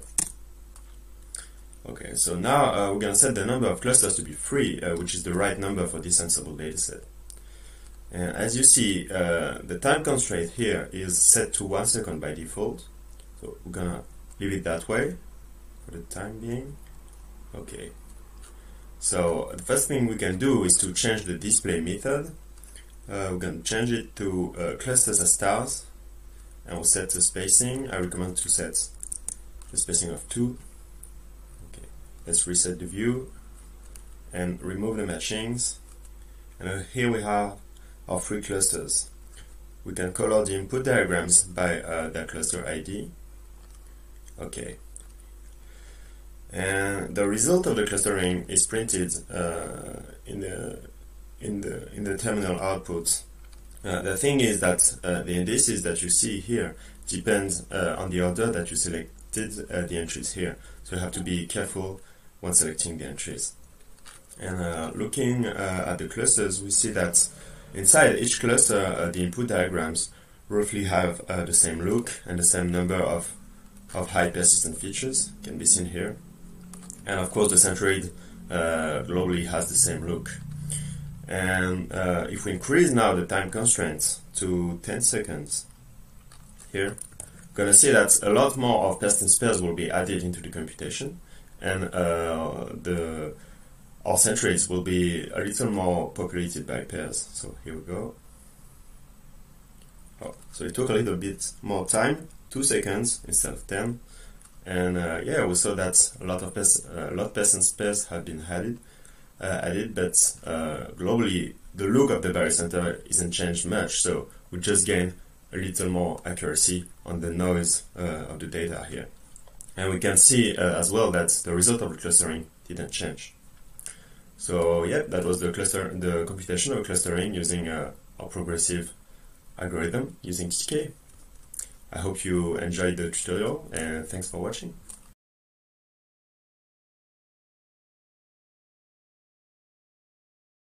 Attention mechanisms have greatly improved the performance of many language models, yet with great power comes increased complexity.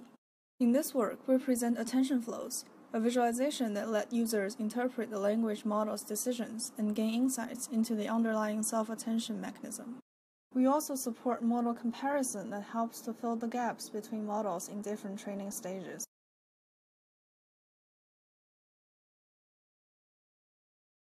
As data is changing, our understanding of data should be updated correspondingly. Based on machine learning approaches, we formulate a drift-level index to monitor the evolution of multi-source data, which allows users to capture and reason significant changes from time series data. The proposed visual analytics system is called Concept Explorer. More details can be found in our talk.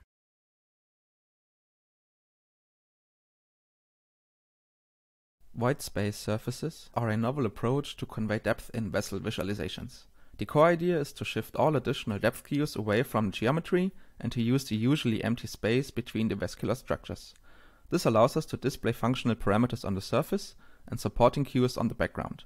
We will explain how to generate such surfaces and how to use them as a canvas to further enhance depth and shape perception.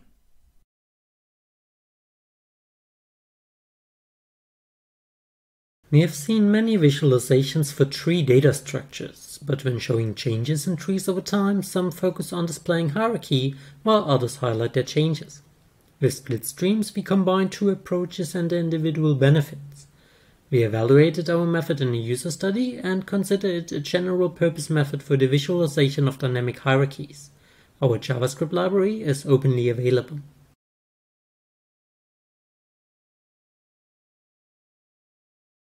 Several recent studies advocated the use of non-parametric density models for the improved characterization of data uncertainty. The non-parametric models, however, present the challenges such as increased memory and computational requirements.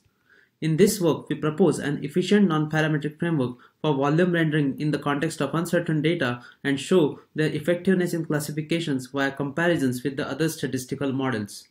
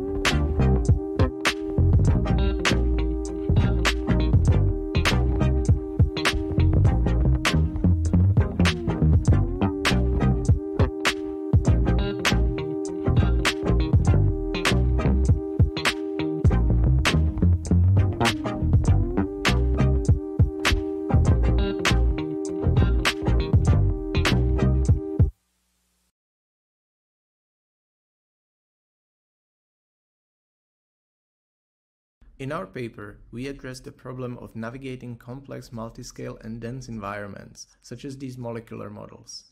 We present a technique for browsing a model by clicking on textual labels, which we call hyperlabels. This allows the user to intuitively navigate the hierarchical organization of the model. For more details, read our paper or watch the talk.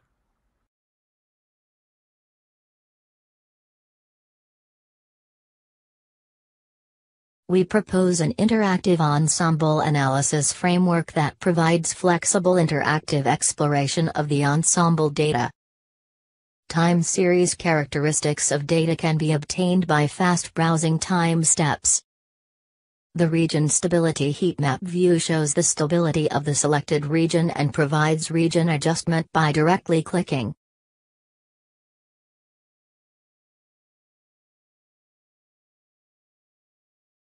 Deep neural networks are vulnerable to maliciously generated adversarial examples. This brings high risk in applying these networks to safety-critical applications. We developed a visual analytics approach to explain the root cause of such wrong predictions. Our contribution contains a constrained datapath extraction method, a river-based visualization, and a contribution analysis method.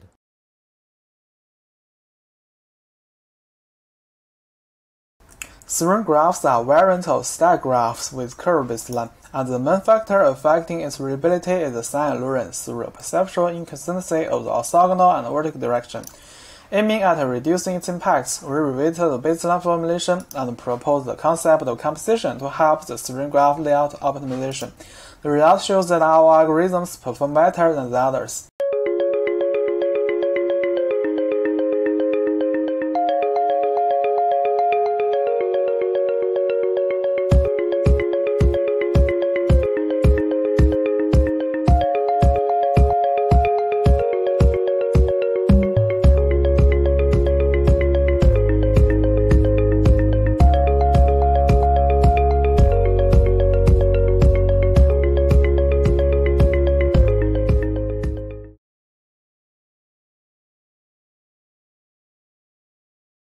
We propose a new semi-automatic method that uses topological features to guide users in tracing neurons, and integrate this method within a virtual reality framework. We use the Morse-Mel complex to find a set of candidate neuron arcs.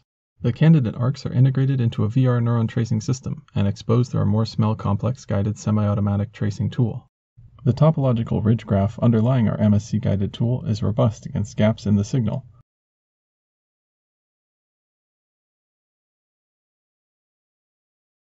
We asked participants to recreate bar graphs. When the bar was alone, we saw a different pattern of error than when the bar was presented with context in a stacked bar graph. We find that absolute error increased for higher bars when they were presented alone. We also found that there was a bias in the responses such that they were repulsed from an implicit 50% mark. We found a magic number, 10%, to predict error. Participants are usually within 10% of the height of the bar.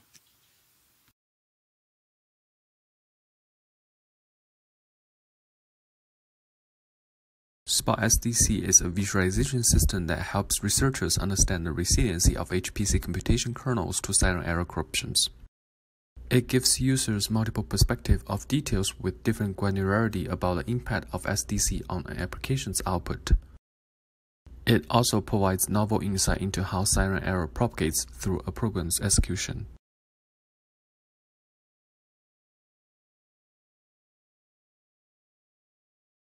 We present StratGraphics, an approach for designing data-agnostic and fully reusable visualization templates.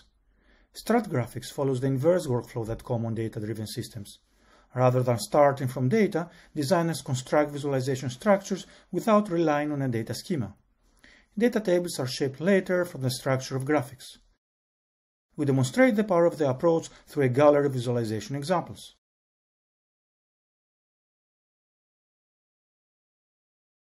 How do you visualize the nanoscale, 1/1000th of a meter, for the public? As part of a Science Center exhibition, we developed an immersive environment that explains nanoconcepts by allowing users to explore nanoproperties. We reflect on how exploration, the confluence of explanatory and exploratory visualization, can be applied to visualization in public spaces.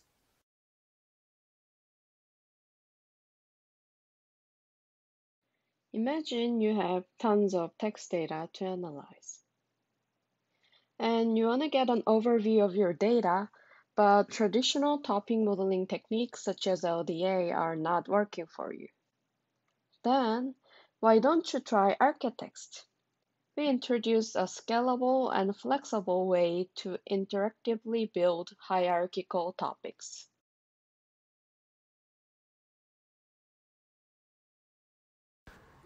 In our current work, we visually compare two cohorts of segmented and classified tissue images, originated from single-cell omics data.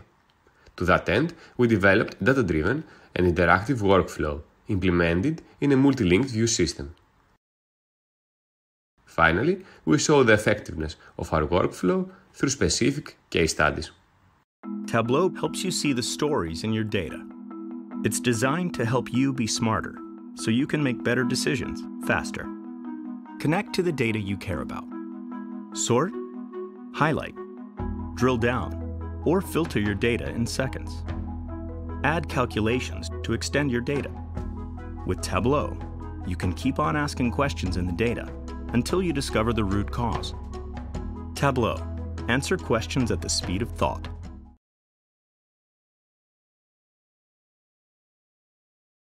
With the proliferation of AutoML systems, it's now easier than ever for non-experts to create and deploy end-to-end machine learning pipelines. These systems explore the model search space and optimize hyperparameters in order to solve a particular task. We propose Pipeline Profiler, a tool that enables the exploration and comparison of machine learning pipelines produced by multiple AutoML systems. By analyzing these pipelines, we have the opportunity to better understand how AutoML systems work and obtain insights that can be used to improve them.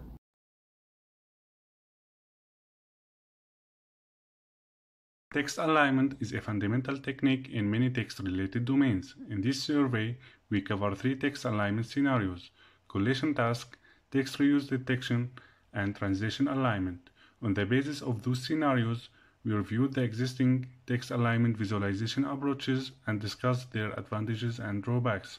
We finally derived design implications and shed light on related future challenges.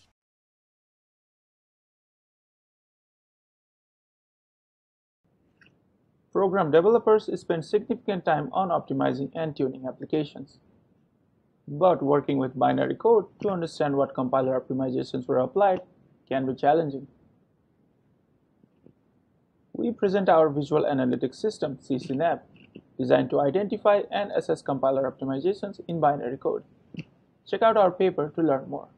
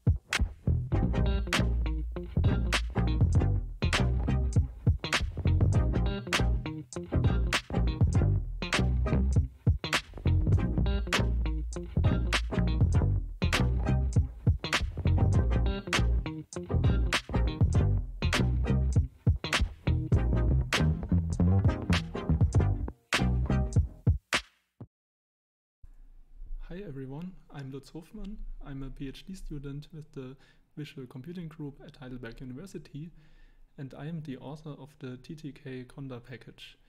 I will be talking about how to use TTK with Python. So TTK is organized in these three layers, where at the bottom we have some pure C++ code, which is then wrapped into the VTK algorithm API, which is then exposed to ParaView using some additional XML definitions. ParaView comes with its own Python interface, which is also called PBPython, and VTK also provides a Python interface, which I will be mainly talking about. But first I would like to explain the difference between the two Python interfaces. As a simple example, let's say we have some VTK unstructured grid where we would like to execute a TTK manifold check on. Now if we use the ParaView Python interface, we would first need to get our data into the pipeline. And this can be done by creating a trivial producer and attaching our input data to its client-side object. And this, however, only works if we are connected to the ParaView built-in server. It will not work if we are connected to some remote server. Once we have our data as a source in the ParaView pipeline, we can then execute the TTK manifold check ParaView filter on it, and finally also get the result out of the pipeline again using server manager fetch. This, however, will create a copy of the data.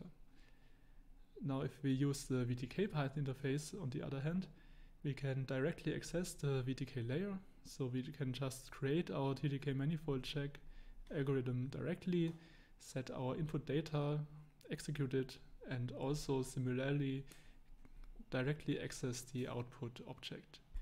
To summarize, the ParaView Python interface modifies some global state, which is the ParaView pipeline, and it operates on a client-server architecture, while the VTK Python interface accesses the VTK layer directly, but comes with a more verbose syntax.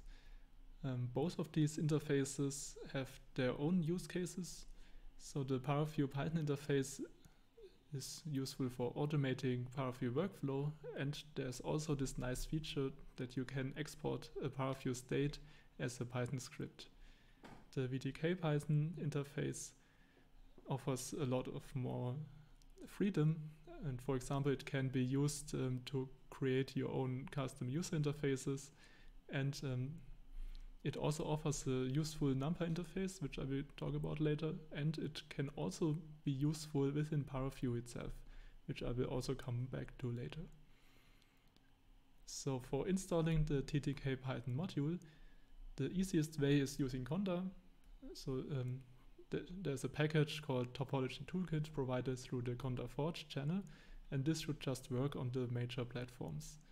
Of course, you could also build TTK from source, which will then automatically detect if your VTK or ParaView installation has Python support enabled.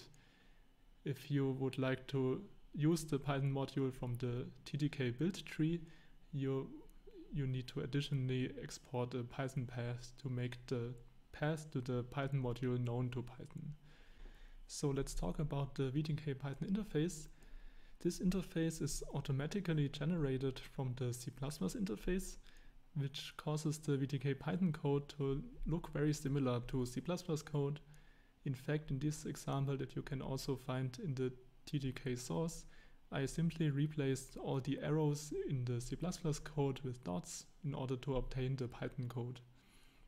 Now in ParaView it would now be very simple to obtain a visualization of this computation. However, since we are now at the VTK layer, we would need to build our own rendering pipeline in VTK from scratch, which would generally take a few hundred lines of code. However, we can of course also use other VTK-based modules, such as PyVista, together with the TTK Python module. And PyVista provides a very simple API in order to get VTK rendering. VTK also comes with a NumPy interface, and this allows you to wrap data that is stored in some NumPy arrays into VTK arrays. So for example, we could define a triangular mesh like here, where we define the triangles as the rows in this array here. We define some positions also as rows in an array, and we additionally need to define offsets which give the index to the first element of each triangle in the flattened connectivity array. This is mainly used for VTK, and we can then use these NumPy arrays and wrap them into VTK data arrays, and here only the pointers to the to the underlying data of the NumPy arrays are copied. And with this VTK NumPy interface, we can now construct a VTK unstructured grid that itself holds no data, but all data is stored in these NumPy arrays. Since we now have a VTK object, we can apply our TTK manifold check on it, and we can get the output again as a NumPy array. And now this NumPy array also holds no data itself, but it simply contains the pointer from the underlying data that is stored in the output object of this manifold check algorithm. So this provides an efficient way to access your data from within NumPy or VTK, but you need to take care that the objects that own the memory are kept alive for long enough, since there's no reference counting done here.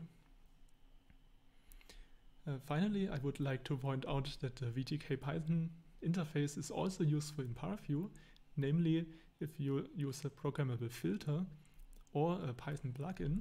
So Python plugin is basically just the newer version of the programmable filter, where you implement a VTK Python algorithm base class in a Python file, which can then be loaded directly as a plugin in ParaView. And now in this programmable filter or Python plugin, you of course cannot use the paraview.simple API, because this would modify the pipeline while the pipeline executes, and it will have some unexpected results. So here you need to use this VTK layer, and as a byproduct, these will also work when you're connected to a remote server. So to conclude my talk, the TTK Python module can be easily installed using Conda. You should try it. And I would also like to point you to the Conda Forge repository, which contains the source code for building the Conda package. And if you find a bug or you would like to contribute to the packaging, then you are welcome to open an issue or a pull request in this repository. Thank you for your attention. Hi everyone, my name is Dr. Jonas Lukasczyk, and I will demonstrate how you can create a new module in TTK. Before we get into the details, one has to understand the module architecture of TTK. This image here is the most important part of my presentation. It illustrates the individual components of a TTK module, where each component serves a different purpose. At the very bottom you have the so-called base component, which handles all the algorithmic heavy lifting. This is the place where you put the actual code that computes, for example, persistence pairs or merge trees. You can treat the base component as your own secret garden, where you can do whatever necessary for your algorithm. Of course, if you intend to merge your module into TTK, then this still has to be reasonable. There is no strict standardization in the base component, but there are some guidelines you should follow in order to prevent data copies and to profit from TTK data structures such as the triangulation. But more about that later when we look at this component in more detail. Next, imagine TTK would try to standardize the base code so that the outputs and inputs of individual modules can be chained and so on. In this case, TTK would actually re-implement VTK, which already provides such a pipeline concept and even features a ton of data readers, writers, and algorithms. This is why TTK uses VTK to standardize the input-output data handling. So the VTK component should not contain any algorithmic logic. It should just convert an input VTK data object and parameters into a format the base component can understand, and also convert base component output again into VTK data objects. Of course, this conversion should avoid data copies and so forth. At the top of the component hierarchy, we have the ParaView component and the standalone scripts. where the ParaView component consists of just an XML file that describes how to represent the VTK component in the ParaView UI, and the standalone scripts that just chain VTK pipelines through explicit C++ or Python code. You could also write a standalone script that chains base components, but this is much harder since now you have to take care of data formats yourself. That is why we recommend to always use the VTK layer to access modules. Alright, in short, the base component does the heavy lifting, the VTK component handles I/O standardization, the ParaView component exposes the VTK component in the ParaView UI, and standalone scripts contain explicit code that use the VTK or base components. Now that we know the module architecture, I will demonstrate how to create a new module and where you can find the individual components. First, navigate to your TTK repository. Here you can find a folder with scripts that can be used to create, clone, and delete modules. You need to execute these scripts from the TTK root folder. In this example, I will create a new module named Simple Example. The create script actually clones the Hello World example and renames every occurrence of the class Hello World with the module name given to the script. You can then find the base component of the new module in the folder core base, the VTK component in core VTK,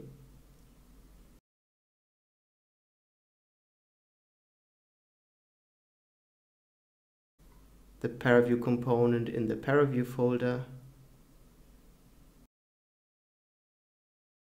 and finally the standalone component in the standalone folder. To build the new module, we just have to run CMake again to make the build environment aware of the new module. This will take a couple of seconds. And then we have to rebuild. As you can see here, a freshly created module will compile without any errors, and you can even immediately use it in ParaView. Let me create a quick example of an icosphere with an elevation field. Then we can pass this object into the new simple test module.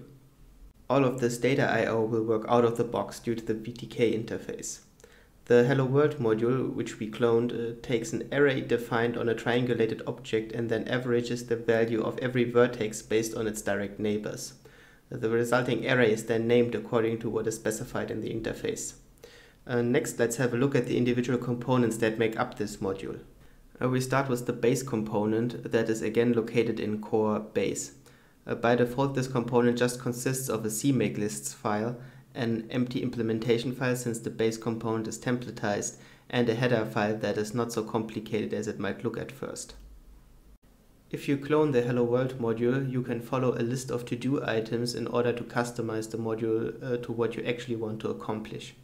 The first thing you should do is to give yourself credit for this new module, so add your information here. Then let's have a look at the code. As you can see, we define here in the namespace of TTK a new class named SimpleTest that inherits from the general debug class. This will primarily provide the new class with the ability to print messages. In the constructor, we simply set a prefix that will always be printed in front of these messages. Next, if your algorithm needs to perform any kind of neighborhood operations, such as fetching all outgoing edges of a specified vertex, we strongly encourage you to use the TTK triangulation class that can perform such operations very efficiently.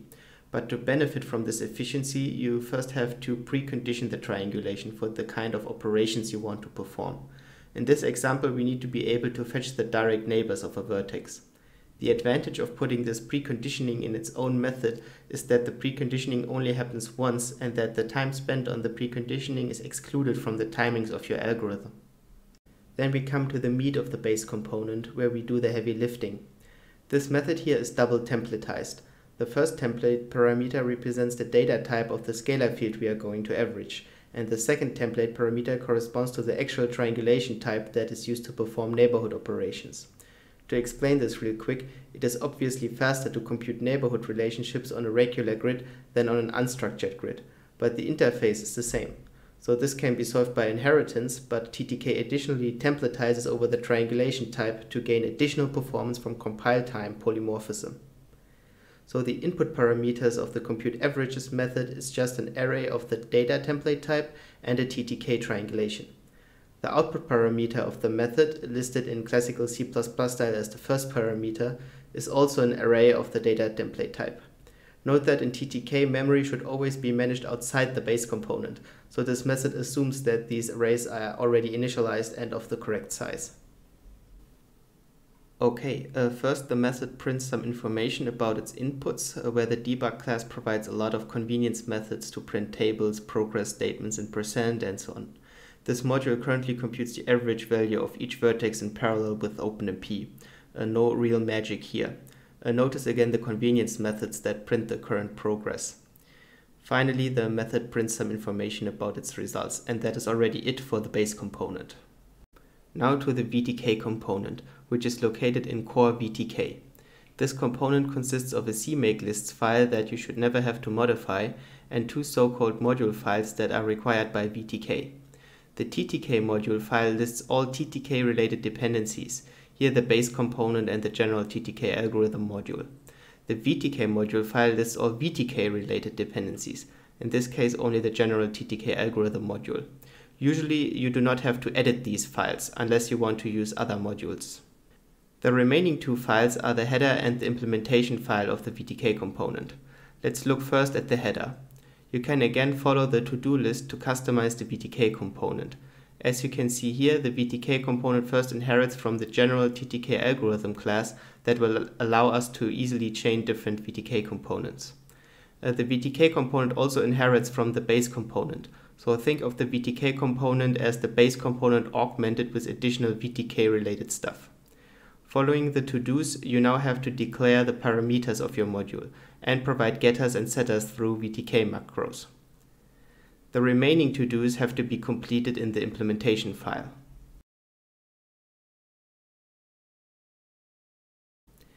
First, we need to specify the number of input and output ports in the constructor, and then define in the fillInputPorts information method what data types the module can process.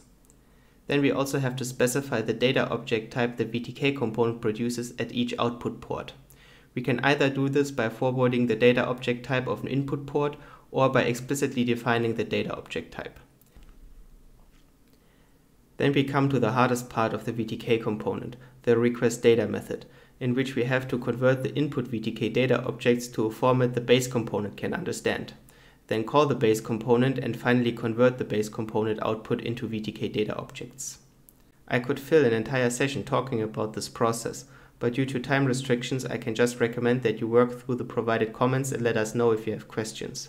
I just want to point out that this is the actual call to the base code through a macro that automatically templatizes over the data type and the triangulation type. The final call then just passes the data in the form of the correct pointers down to the base component. To expose the VTK component and its parameters in the ParaView UI, we have to provide an XML file in the ParaView folder. The CMake file next to it you should never have to touch. In the XML file you can provide some documentation and specify which parameters are exposed, again what data types the VTK component can process, and so on. This is not well documented, so the best thing you can do is to look at other XML files and copy-paste the parts you need. Finally, we have a quick look at the standalone component, which allows us to run the new module from the terminal. The standalone programs are also ideal for tests, such as for memory leaks. The default standalone component consists of a CMakeLists file that also demonstrates how to integrate TTK in other C++ projects, and a script that, based on its input parameters, reads an input VTK data object, feeds it into the new module, and then stores the results to disk, where the pipeline can be coded as any other VTK pipeline. This concludes my talk, and I thank you for your attention. Goodbye. Hello and welcome to my talk on integrating TTK into NVivo. My name is Martin Falk and I'm with Linköping University, Sweden. I'm assuming that all of you are at least somewhat familiar with TTK, which leaves the question, what is NVivo? NVivo is a research-focused visualization framework developed by groups at Linköping University, Ulm University and KTH. It is a rapid prototyping tool for creating arbitrary visualizations using a combination of C++, Python, JavaScript and HTML. Initially, NVivo was targeted only towards medical imaging, mostly relying on volume rendering techniques. But over the past couple years, the functionality has been steadily growing, and now NVivo supports a wide variety of different visualization techniques, covering things like, for example, vector field visualization, molecular VIS, and since we now also have a TTK binding, topology-based methods as well. From a technical point of view, NVivo has a pure C++ core, which provides the basic functionality for everything. On top of that, we have a modular plugin layer, providing us with the functionality of wrapping external libraries, like for example OpenGL, Python, and OpenCL, but also to be able to easily extend NVivo's functionality. As you can see here, for example, we have a vector field visualization module, which then depends on BaseGL and OpenGL, as well as brushing and linking. On top of this, we have then the application layer, basically the front end for the user. NVivo is shipped with a network editor and a Python interface, but this layer then also allows you to easily create your own application on top of our framework. Since we have this plugin architecture, NVivo supports a wide variety of different data formats. Let it be imaging data like DICOM, H5, TIFF stacks, or even RAW format. Then we have some mesh support via a SIMP, and at the moment we are also currently working on integrating the VTK data format. The underlying principle of NVivo is a visualization pipeline, or as we call it, a processor network, which models a data flow graph. So in this example here, we have a volume source reading a file from disk, and then this data is propagated down through the network to this volume rendering processor before the result is shown in the canvas. Each of these boxes basically correspond to their own algorithm or function. We also call them processors, and each of these processes only depends on the inputs coming from above. So in a sense, this whole pipeline is basically a function. And hence we can then also say that, or consider it as a stateless function. In practice, this is not entirely true, because the outputs of each process are cached to avoid unnecessary recomputation. And then only when the data is changed or some parameters changed, then we trigger a recomputation of those parts in the network. In order to create such networks, you can use the network editor, as I have mentioned earlier, which is shipped with NVivo. And the editor consists of the following parts. On the left-hand side, we have a list of all available processors. That is all the functions available to build a visualization pipeline. You can then drag and drop these into the central area to build your own processor network. And then the output is rendered in its own canvas. In order to adjust parameters of your processes, here, for example, we have selected the volume rendering. You can do this via the property list. For example, here we can then tweak the transfer function or also adjust the sampling rate and camera parameters. So much on the overview on NVivo. Now let's get into how we actually integrated TTK into it. Small disclaimer here, we are only working with the core API of TTK, that is the C++ side, and thus we don't have a support for the VTK and ParaView plugins of TTK. In the beginning, we started out with the TTK C++ example, where we basically read a input geometry, apply some topology methods, and then output the resulting geometry.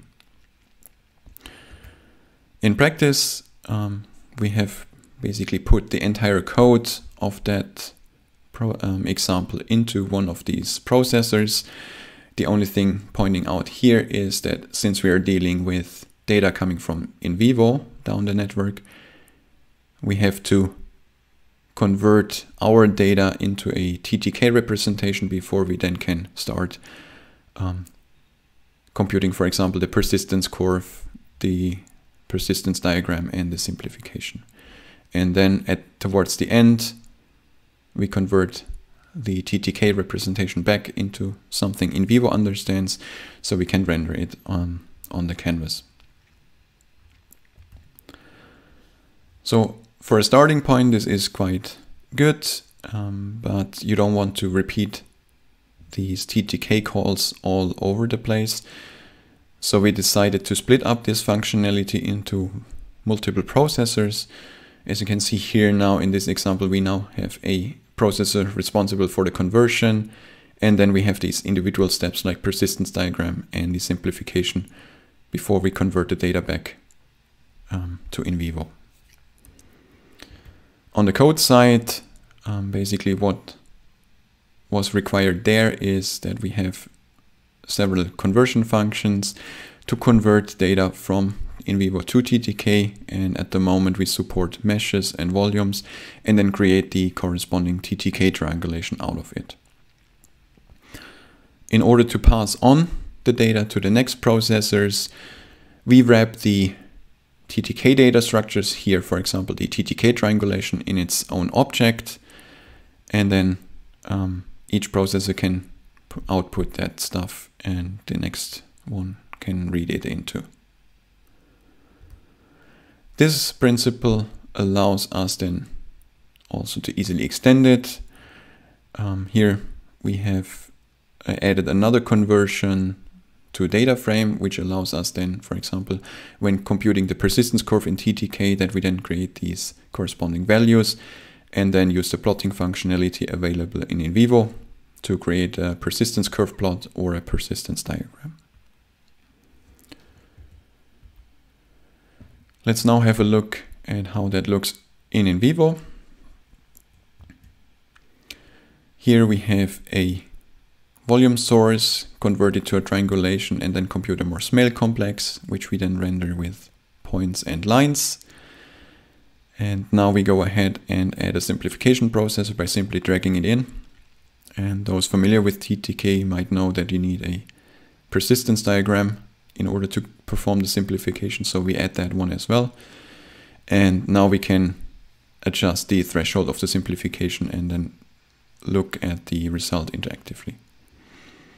In order to also show the result of the triangulation, we hook that up to our visualization as well.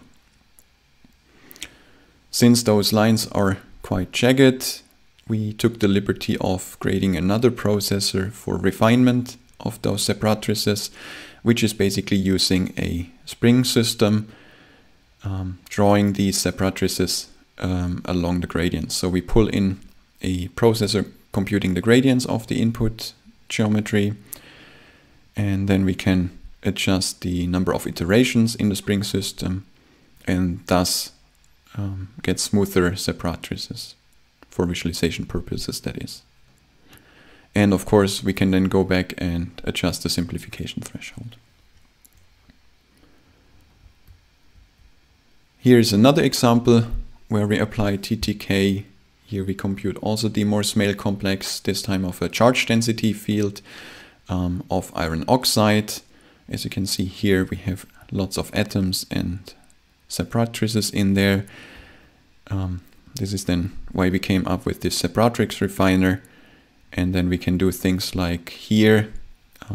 Here you see a sodium chloride charge density in combination with the refinement, resulting in a nice regular structure. To summarize our experiences with TTK, they have been quite positive. The first thing to point out is that TTK is quite modular, which proved to be quite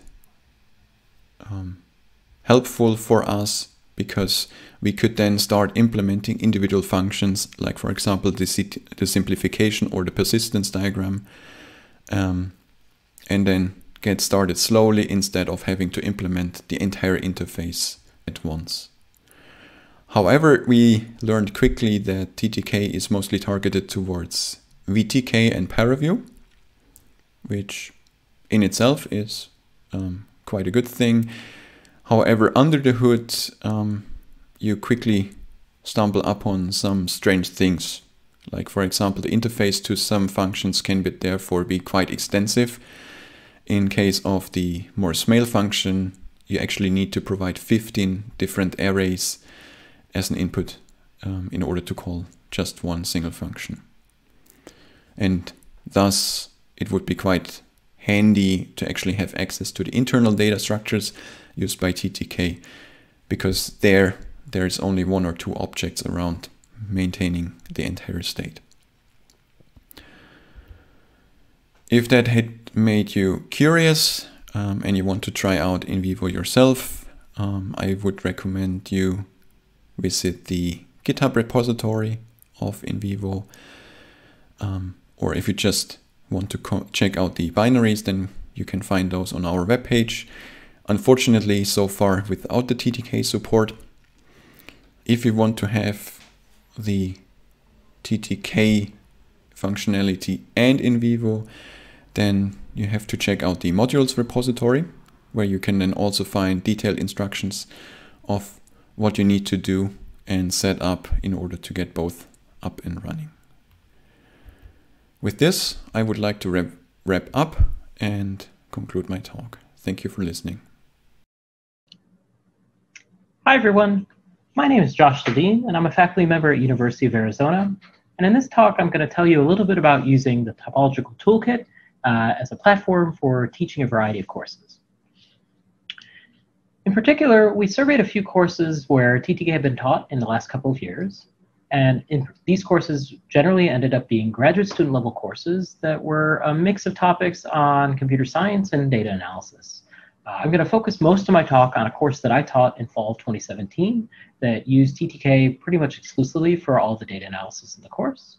But I've also looked at information from courses that were taught at UPMC Sorbonne, as well as Utah, where TTK was used in part with other data analysis topics. For example, the course at Sorbonne uses both TTK and Gueunet to do topological analysis. Generally speaking, the students in this course were graduate students who were at either the master's or PhD level. And we typically had fairly minimal prerequisites. So students, we expected to have some kind of limited mathematical background, for which we covered some of the topological concepts using TTK. And we also generally expected them to be computer science students, which meant that they had some kind of background in coding, hopefully in C and C++, which is the major language used to do most of the development of TTK.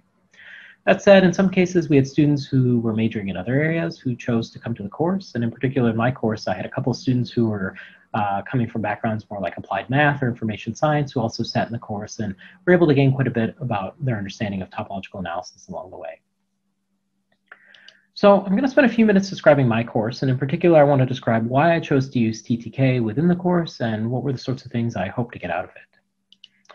And to understand that better, I think it's helpful to know a couple of the goals of my course. And the first main goal of this course that I taught, it was a special topic seminar on topological analysis, and I wanted to introduce students to broadly the field of topological analysis along the way. As a result, we actually spent quite a long period of time in the book, about 10 weeks or 2/3 of the course. This is 30 hours total of lecture and kind of reading group time, where we covered the vast majority of Edelsbrunner and Harer's book, Computational Topology and Introduction. And we covered this on both a theoretical level in terms of reading the book and going through kind of the proofs and theorems in there. But we also actually demoed examples from the books as well to kind of use TTK to reinforce the theoretical concepts with practical examples as well. And one of my favorite instances of this is we were talking about the course, or talking about the book rather, and we were going through this idea of using persistence and image segmentation, which appears in chapter 9 of the textbook. And we're reading through this section and talking about it, and you see this image on the right that appears in the book in black and white, where they're looking at a confocal microscopy image of basically its embryos of fruit flies. And you see this wonderful cellular structure that shows up in the image. And we asked the question, oh, well, could we actually do that segmentation right now? And as we were talking about this, I plugged my computer into the projector, we started talking about it, and I ended up saying, yeah, we can definitely do this with TTK along the way. And what I did was I downloaded the data set. You can actually find it pretty easily if you Google the paper reference that you see here below. And then I, with a little bit of data wrangling, loaded up the data in TTK, and you have the resulting network that you see here, where we took the data, we did a small amount of persistent simplification, and from there we used the Morse smell complex to do segmentation, effectively recovering the cellular structure under some level of simplification, of course, in a kind of a recreation of the promise that's in the textbook as you start to talk about using topological structures for segmentation. And this was pretty cool because we were able to whip it together in really just a few minutes. Of course, it's rough and dirty, and there's kind of, or quick and dirty rather, and it's rough around the edges, but it kind of shows the main concept of doing that segmentation along the way. And this was pretty exciting, I think, to both me and also the students that were able to do this kind of on the fly in the middle of class.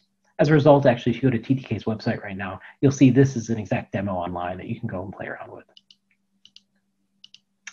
The second goal of my course was to help students gain knowledge about how topological analysis is used, particularly in the field of visualization, but more generally to do analysis of data. So as a result, the last third of the course, we actually spent some time surveying research papers associated with topological analysis, and students completed final projects based on these assignments. So students both used the TTK to reinforce the theoretical concepts that show up in Herbert and John's book, but also to do more practical and applied concepts to see how this was used in true data analysis settings. So how exactly did students use TTK? Well, generally speaking, there were two types of assignments in my courses. The first types of assignments were really just to understand key concepts and structures in topological analysis. To do this, I used a mix of TTK exercises, but also written exercises from Herbert and John's book. And in particular, these were things that were kind of common usage tasks for data analysis, using persistent homology to do data simplification, building topological structures that do summarization of data, using these structures to do things like segmentation of scientific data. The next set of assignments were really all about coding new modules that did not yet exist in TTK that were either extracting new data structures or extracting new features along the way, or recreating structures that already existed in TTK so that students could be more comfortable trying to understand exactly how TTK chose to implement them and try to understand kind of issues with robustness and kind of how do you do the implementation of these things. So you see on this list, we did things like Betty numbers and Vittori-Rips complexes, but also critical point extraction. And we actually did an approximation of the piecewise Morse-Fell complex, or the Morse complex in particular, because the TTK implementation uses the discrete form and theory version of this. And I wanted to show the students kind of how difficult it is to do the piecewise linear one. Generally speaking, all these assignments were to try to gain mastery in both implementing topological tools and then using them for data analysis. And here's a few slides that just show a couple examples of the sorts of things that students put together. This is a great example of using TTK to implement an object that you could then compare to a different object using ParaView. And in particular, in the image that you see here on the left is the implementation of a student's Vittori-Rips complex module, and that's the TTK Vittori-Rips complex that you see. And on the right, you actually see ParaView's Delaunay 3D module, which has features to allow you to extract alpha shapes, and you can set the threshold for what alpha you want. So students were able to kind of compare the difference between VR complexes and alpha shapes side by side using ParaView to kind of work with and visualize the structures that they're doing. In the next assignment that I mentioned, students were working with critical point extraction and classification. So basically, they used TTK's data structures to do a built-in filter that just spat out a set of points associated with the critical points of the scalar field by doing a local computation to say, is this point above or below its adjacent things? As a result from this, students saw a bunch of complexities and nuances in the degenerate cases that kind of show up here, especially for things like saddles, where it's somewhat tricky to identify the type and index of the saddle. And you can see here for this data set, there's a lot of critical points being shown up on the right-hand side, and that has a lot to do with the numerics of the data set as well as the geometric robustness of trying to extract critical points. Here's a picture of them using the output of one TTK filter as an input for a new filter they created. And in doing so, they actually did the piecewise linear walk for extracting ascending and descending manifolds, or the Morse complex of the data set. So this passed in a set of points. And then from there, the students walked along the triangles using a breadth first search to extract things like the ascending manifolds you see on the left or the descending manifolds you see here on the right. They also were able to use ParaView to combine these filters with other features. And in particular, here you see an instance where they used the Morse complex that they extracted and to segment the volume associated with the data. And then they evaluated this by taking isosurfaces and effectively doing the intersection in ParaView to try to see which regions of the isosurface were associated with which segments of the Morse complex. Real quick, I want to talk about some of the final projects that students used in TTK. And here's just a list of some of the things that they did, which were generally either trying to do computational improvements to things, like trying to do faster extraction of RIP complex, or comparing variants of contour trees to the implementation in TTK, or implementing new papers along the way. And the last two, shape matching and Pareto extreme extraction, are examples of those two. And I want to highlight those. Here's the output of one of the students' projects where they basically implemented this paper from 2013 by Hutenberger et al., that does multi-field scalar topology based on Pareto optimality. So this passes in multiple scalar fields and then labels the domains based on their Pareto optimality, which gives you some notion of things like shared critical points among the scalar topology. A second instance of this is a student chose to implement Thomas and Natarajan's 2014 paper on multi-scale symmetry detection in scalar fields. And the way this works is you cluster contours, but you rely on a description of the contours, in this case the contour tree, to give you classifications of them for which you would cluster.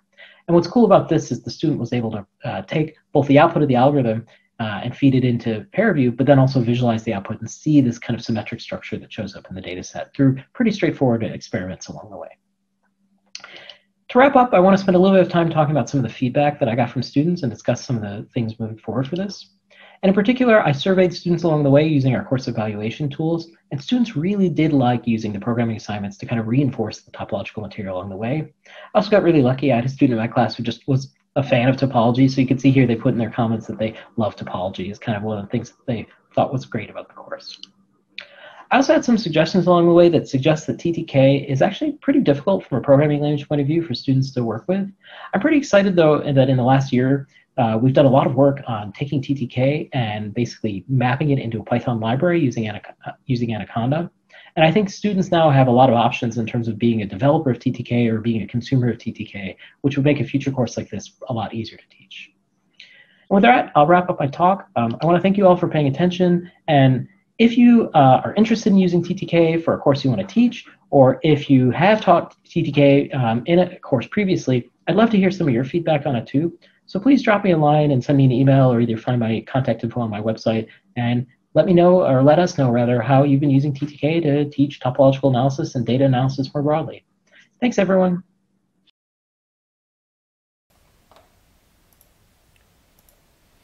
So I will now conclude this tutorial. So the take-home messages to remember from this tutorial are as follows. If you have some data on meshes or things that can be meshed, and if you want to extract, measure, and compare features of interest in a fast and robust manner, then topological data analysis can help. And for this, TTK is an easy-to-use, efficient, and versatile tool. As mentioned before, we support many analysis tasks and for many types of data, scalar, bivariate, uncertain, point cloud data, and time-varying data. As mentioned also in the tutorial, creating a new module for TTK is very easy, and the byproduct of that is that one can use TTK as a research platform. As a matter of fact, that was our initial motivation for developing TTK. We wanted to have a software platform within which it would be easy to implement and extend our research. In particular, before its public release, we have been using TTK internally for 2 years to produce our papers. And back then, 5 graduate students worked with it on a daily basis, and although they had C++ programming skills already, they had no background in user interfaces, rendering pipelines, or other graphical aspects. So TTK here was really helpful for them in the sense that they only had to focus on the topological aspects of their research without having to deal with all the peripheral aspects such as rendering or I/O. So for them, it was a big time saver to use TTK, and they happened to get very quickly up to speed and independent with TTK, and now usually for a new student, it roughly takes between 1 and 2 weeks to get independent with TTK. So we really encourage you to consider using TTK as your research platform, and if so, we'll be very happy to help you distribute your research code with TTK. Thanks to the Python API and the ParaView user interface, we've been using TTK for our teaching as well, to produce figures for the lecture materials, but also for the hands-on sessions with the students. As I mentioned in the tutorial introduction, there seems to be some interest out there, especially in other fields of science such as chemistry, material sciences, or astrophysics, to name a few. And there seems to be some interest for the Topology ToolKit, And I believe this is an opportunity for our research community to showcase the techniques and algorithms that we develop as a community and to show this technology to the rest of the world. And for this, TTK can be a nice receptacle for the research code of our research community. So again, I really invite you to consider using TTK as a research platform for that purpose. Finally, I'd like to remind that to be useful, TTK needs you. It needs its user and developer community. And here everybody can help and everybody's welcome for testing, for writing tutorials, for contributing to the code, and in short for everything. And again, for those of you who do research in data analysis and visualization, please consider using TTK as a research platform. We believe this will make your life easier and our community stronger. And with this, I'd like to conclude this tutorial. Thank you for watching it. And I'd like to take this opportunity to thank all the contributors to TTK. And I also advertise the fact that we are currently recruiting a small group here at Sorbonne to work on TTK. So if you are interested, feel free to contact me. So again, thanks to all the TTK contributors, and thanks for watching this tutorial. Bye-bye.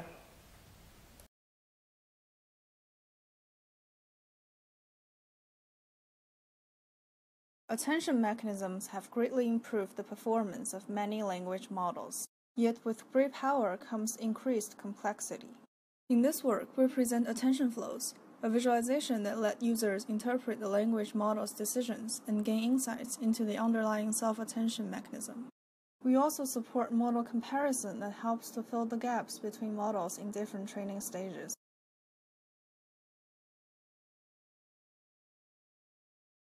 As data is changing, our understanding of data should be updated correspondingly. Based on machine learning approaches, we formulate a drift level index to monitor the evolution of multi-source data, which allows users to capture and reason significant changes from time series data. The proposed visual analytics system is called Concept Explorer. More details can be found in our talk.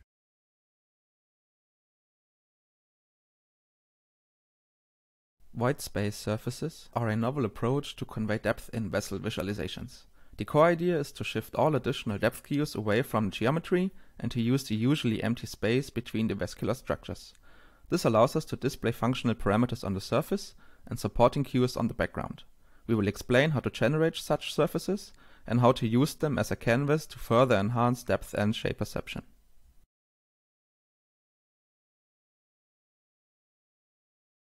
We have seen many visualizations for tree data structures, but when showing changes in trees over time, some focus on displaying hierarchy, while others highlight their changes. With split streams, we combine two approaches and their individual benefits. We evaluated our method in a user study and consider it a general-purpose method for the visualization of dynamic hierarchies. Our JavaScript library is openly available.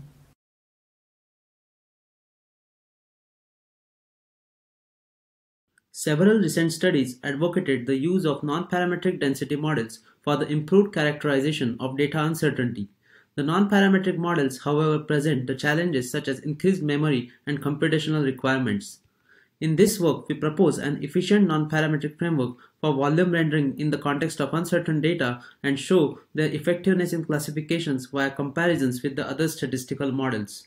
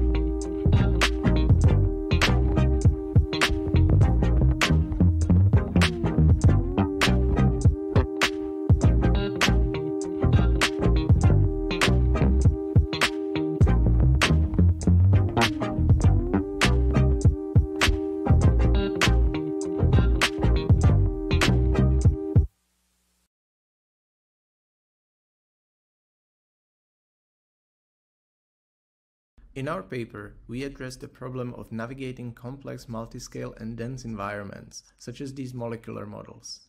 We present a technique for browsing a model by clicking on textual labels, which we call hyperlabels. This allows the user to intuitively navigate the hierarchical organization of the model. For more details, read our paper or watch the talk.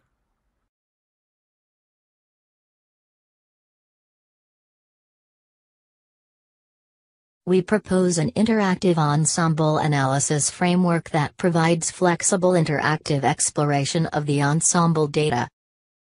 Time series characteristics of data can be obtained by fast browsing time steps. The region stability heat map view shows the stability of the selected region and provides region adjustment by directly clicking.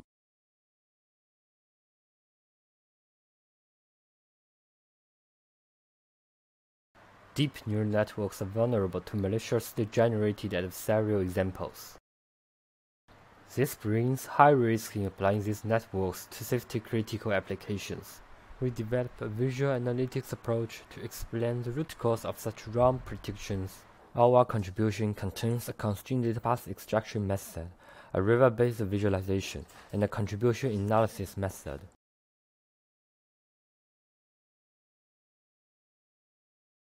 Serine graphs are variant of stack graphs with curve-based line, and the main factor affecting its readability is the sign occurrence through a perceptual inconsistency of the orthogonal and vertical direction.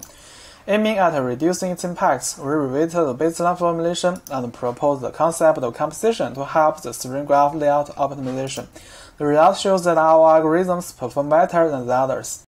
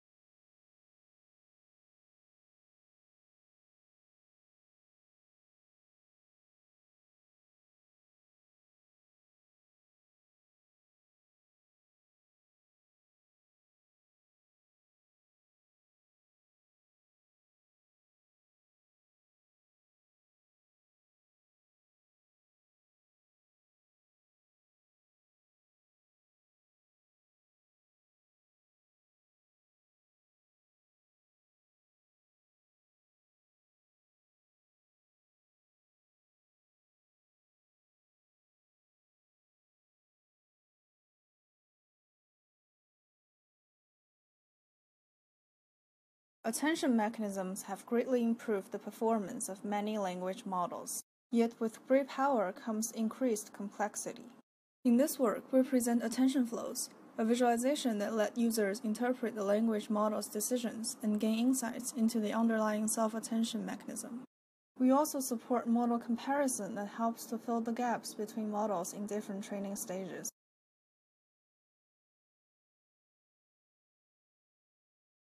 As data is changing, our understanding of data should be updated correspondingly. Based on machine learning approaches, we formulate a drift-level index to monitor the evolution of multi-source data, which allows users to capture and reason significant changes from time series data. The proposed visual analytics system is called Concept Explorer. More details can be found in our talk.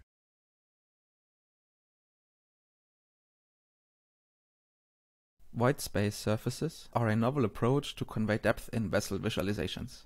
The core idea is to shift all additional depth cues away from geometry and to use the usually empty space between the vascular structures. This allows us to display functional parameters on the surface and supporting cues on the background. We will explain how to generate such surfaces and how to use them as a canvas to further enhance depth and shape perception.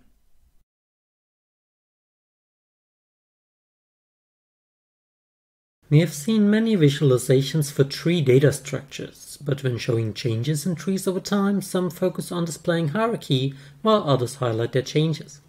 With split streams, we combine two approaches and their individual benefits.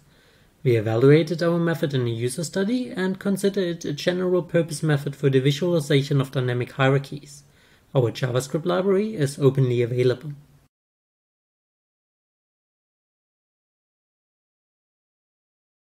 Several recent studies advocated the use of non-parametric density models for the improved characterization of data uncertainty. The non-parametric models, however, present the challenges such as increased memory and computational requirements.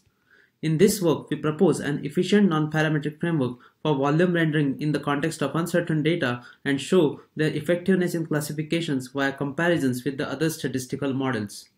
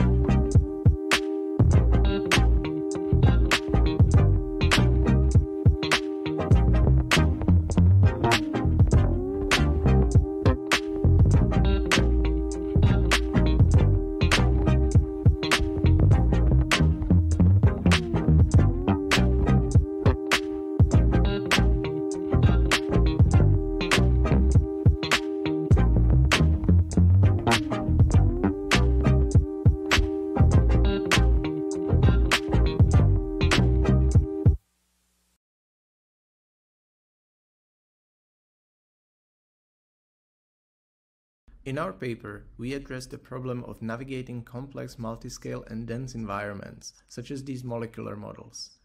We present a technique for browsing a model by clicking on textual labels, which we call hyperlabels. This allows the user to intuitively navigate the hierarchical organization of the model. For more details, read our paper or watch the talk.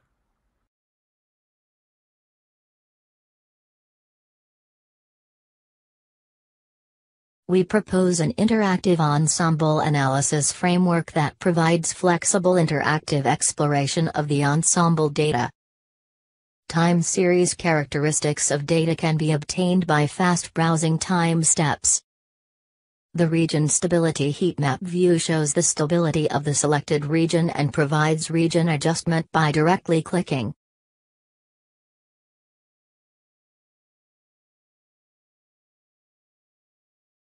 Deep neural networks are vulnerable to maliciously generated adversarial examples.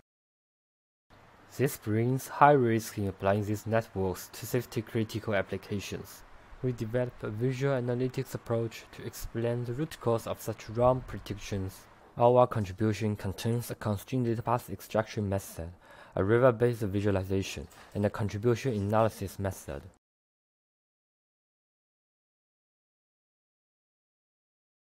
Serine graphs are variant of stack graphs with curve-based line, and the main factor affecting its readability is the sign occurrence through a perceptual inconsistency of the orthogonal and vertical direction. Aiming at reducing its impacts, we revisited the baseline formulation and proposed the concept of composition to help the serine graph layout optimization. The result shows that our algorithms perform better than the others.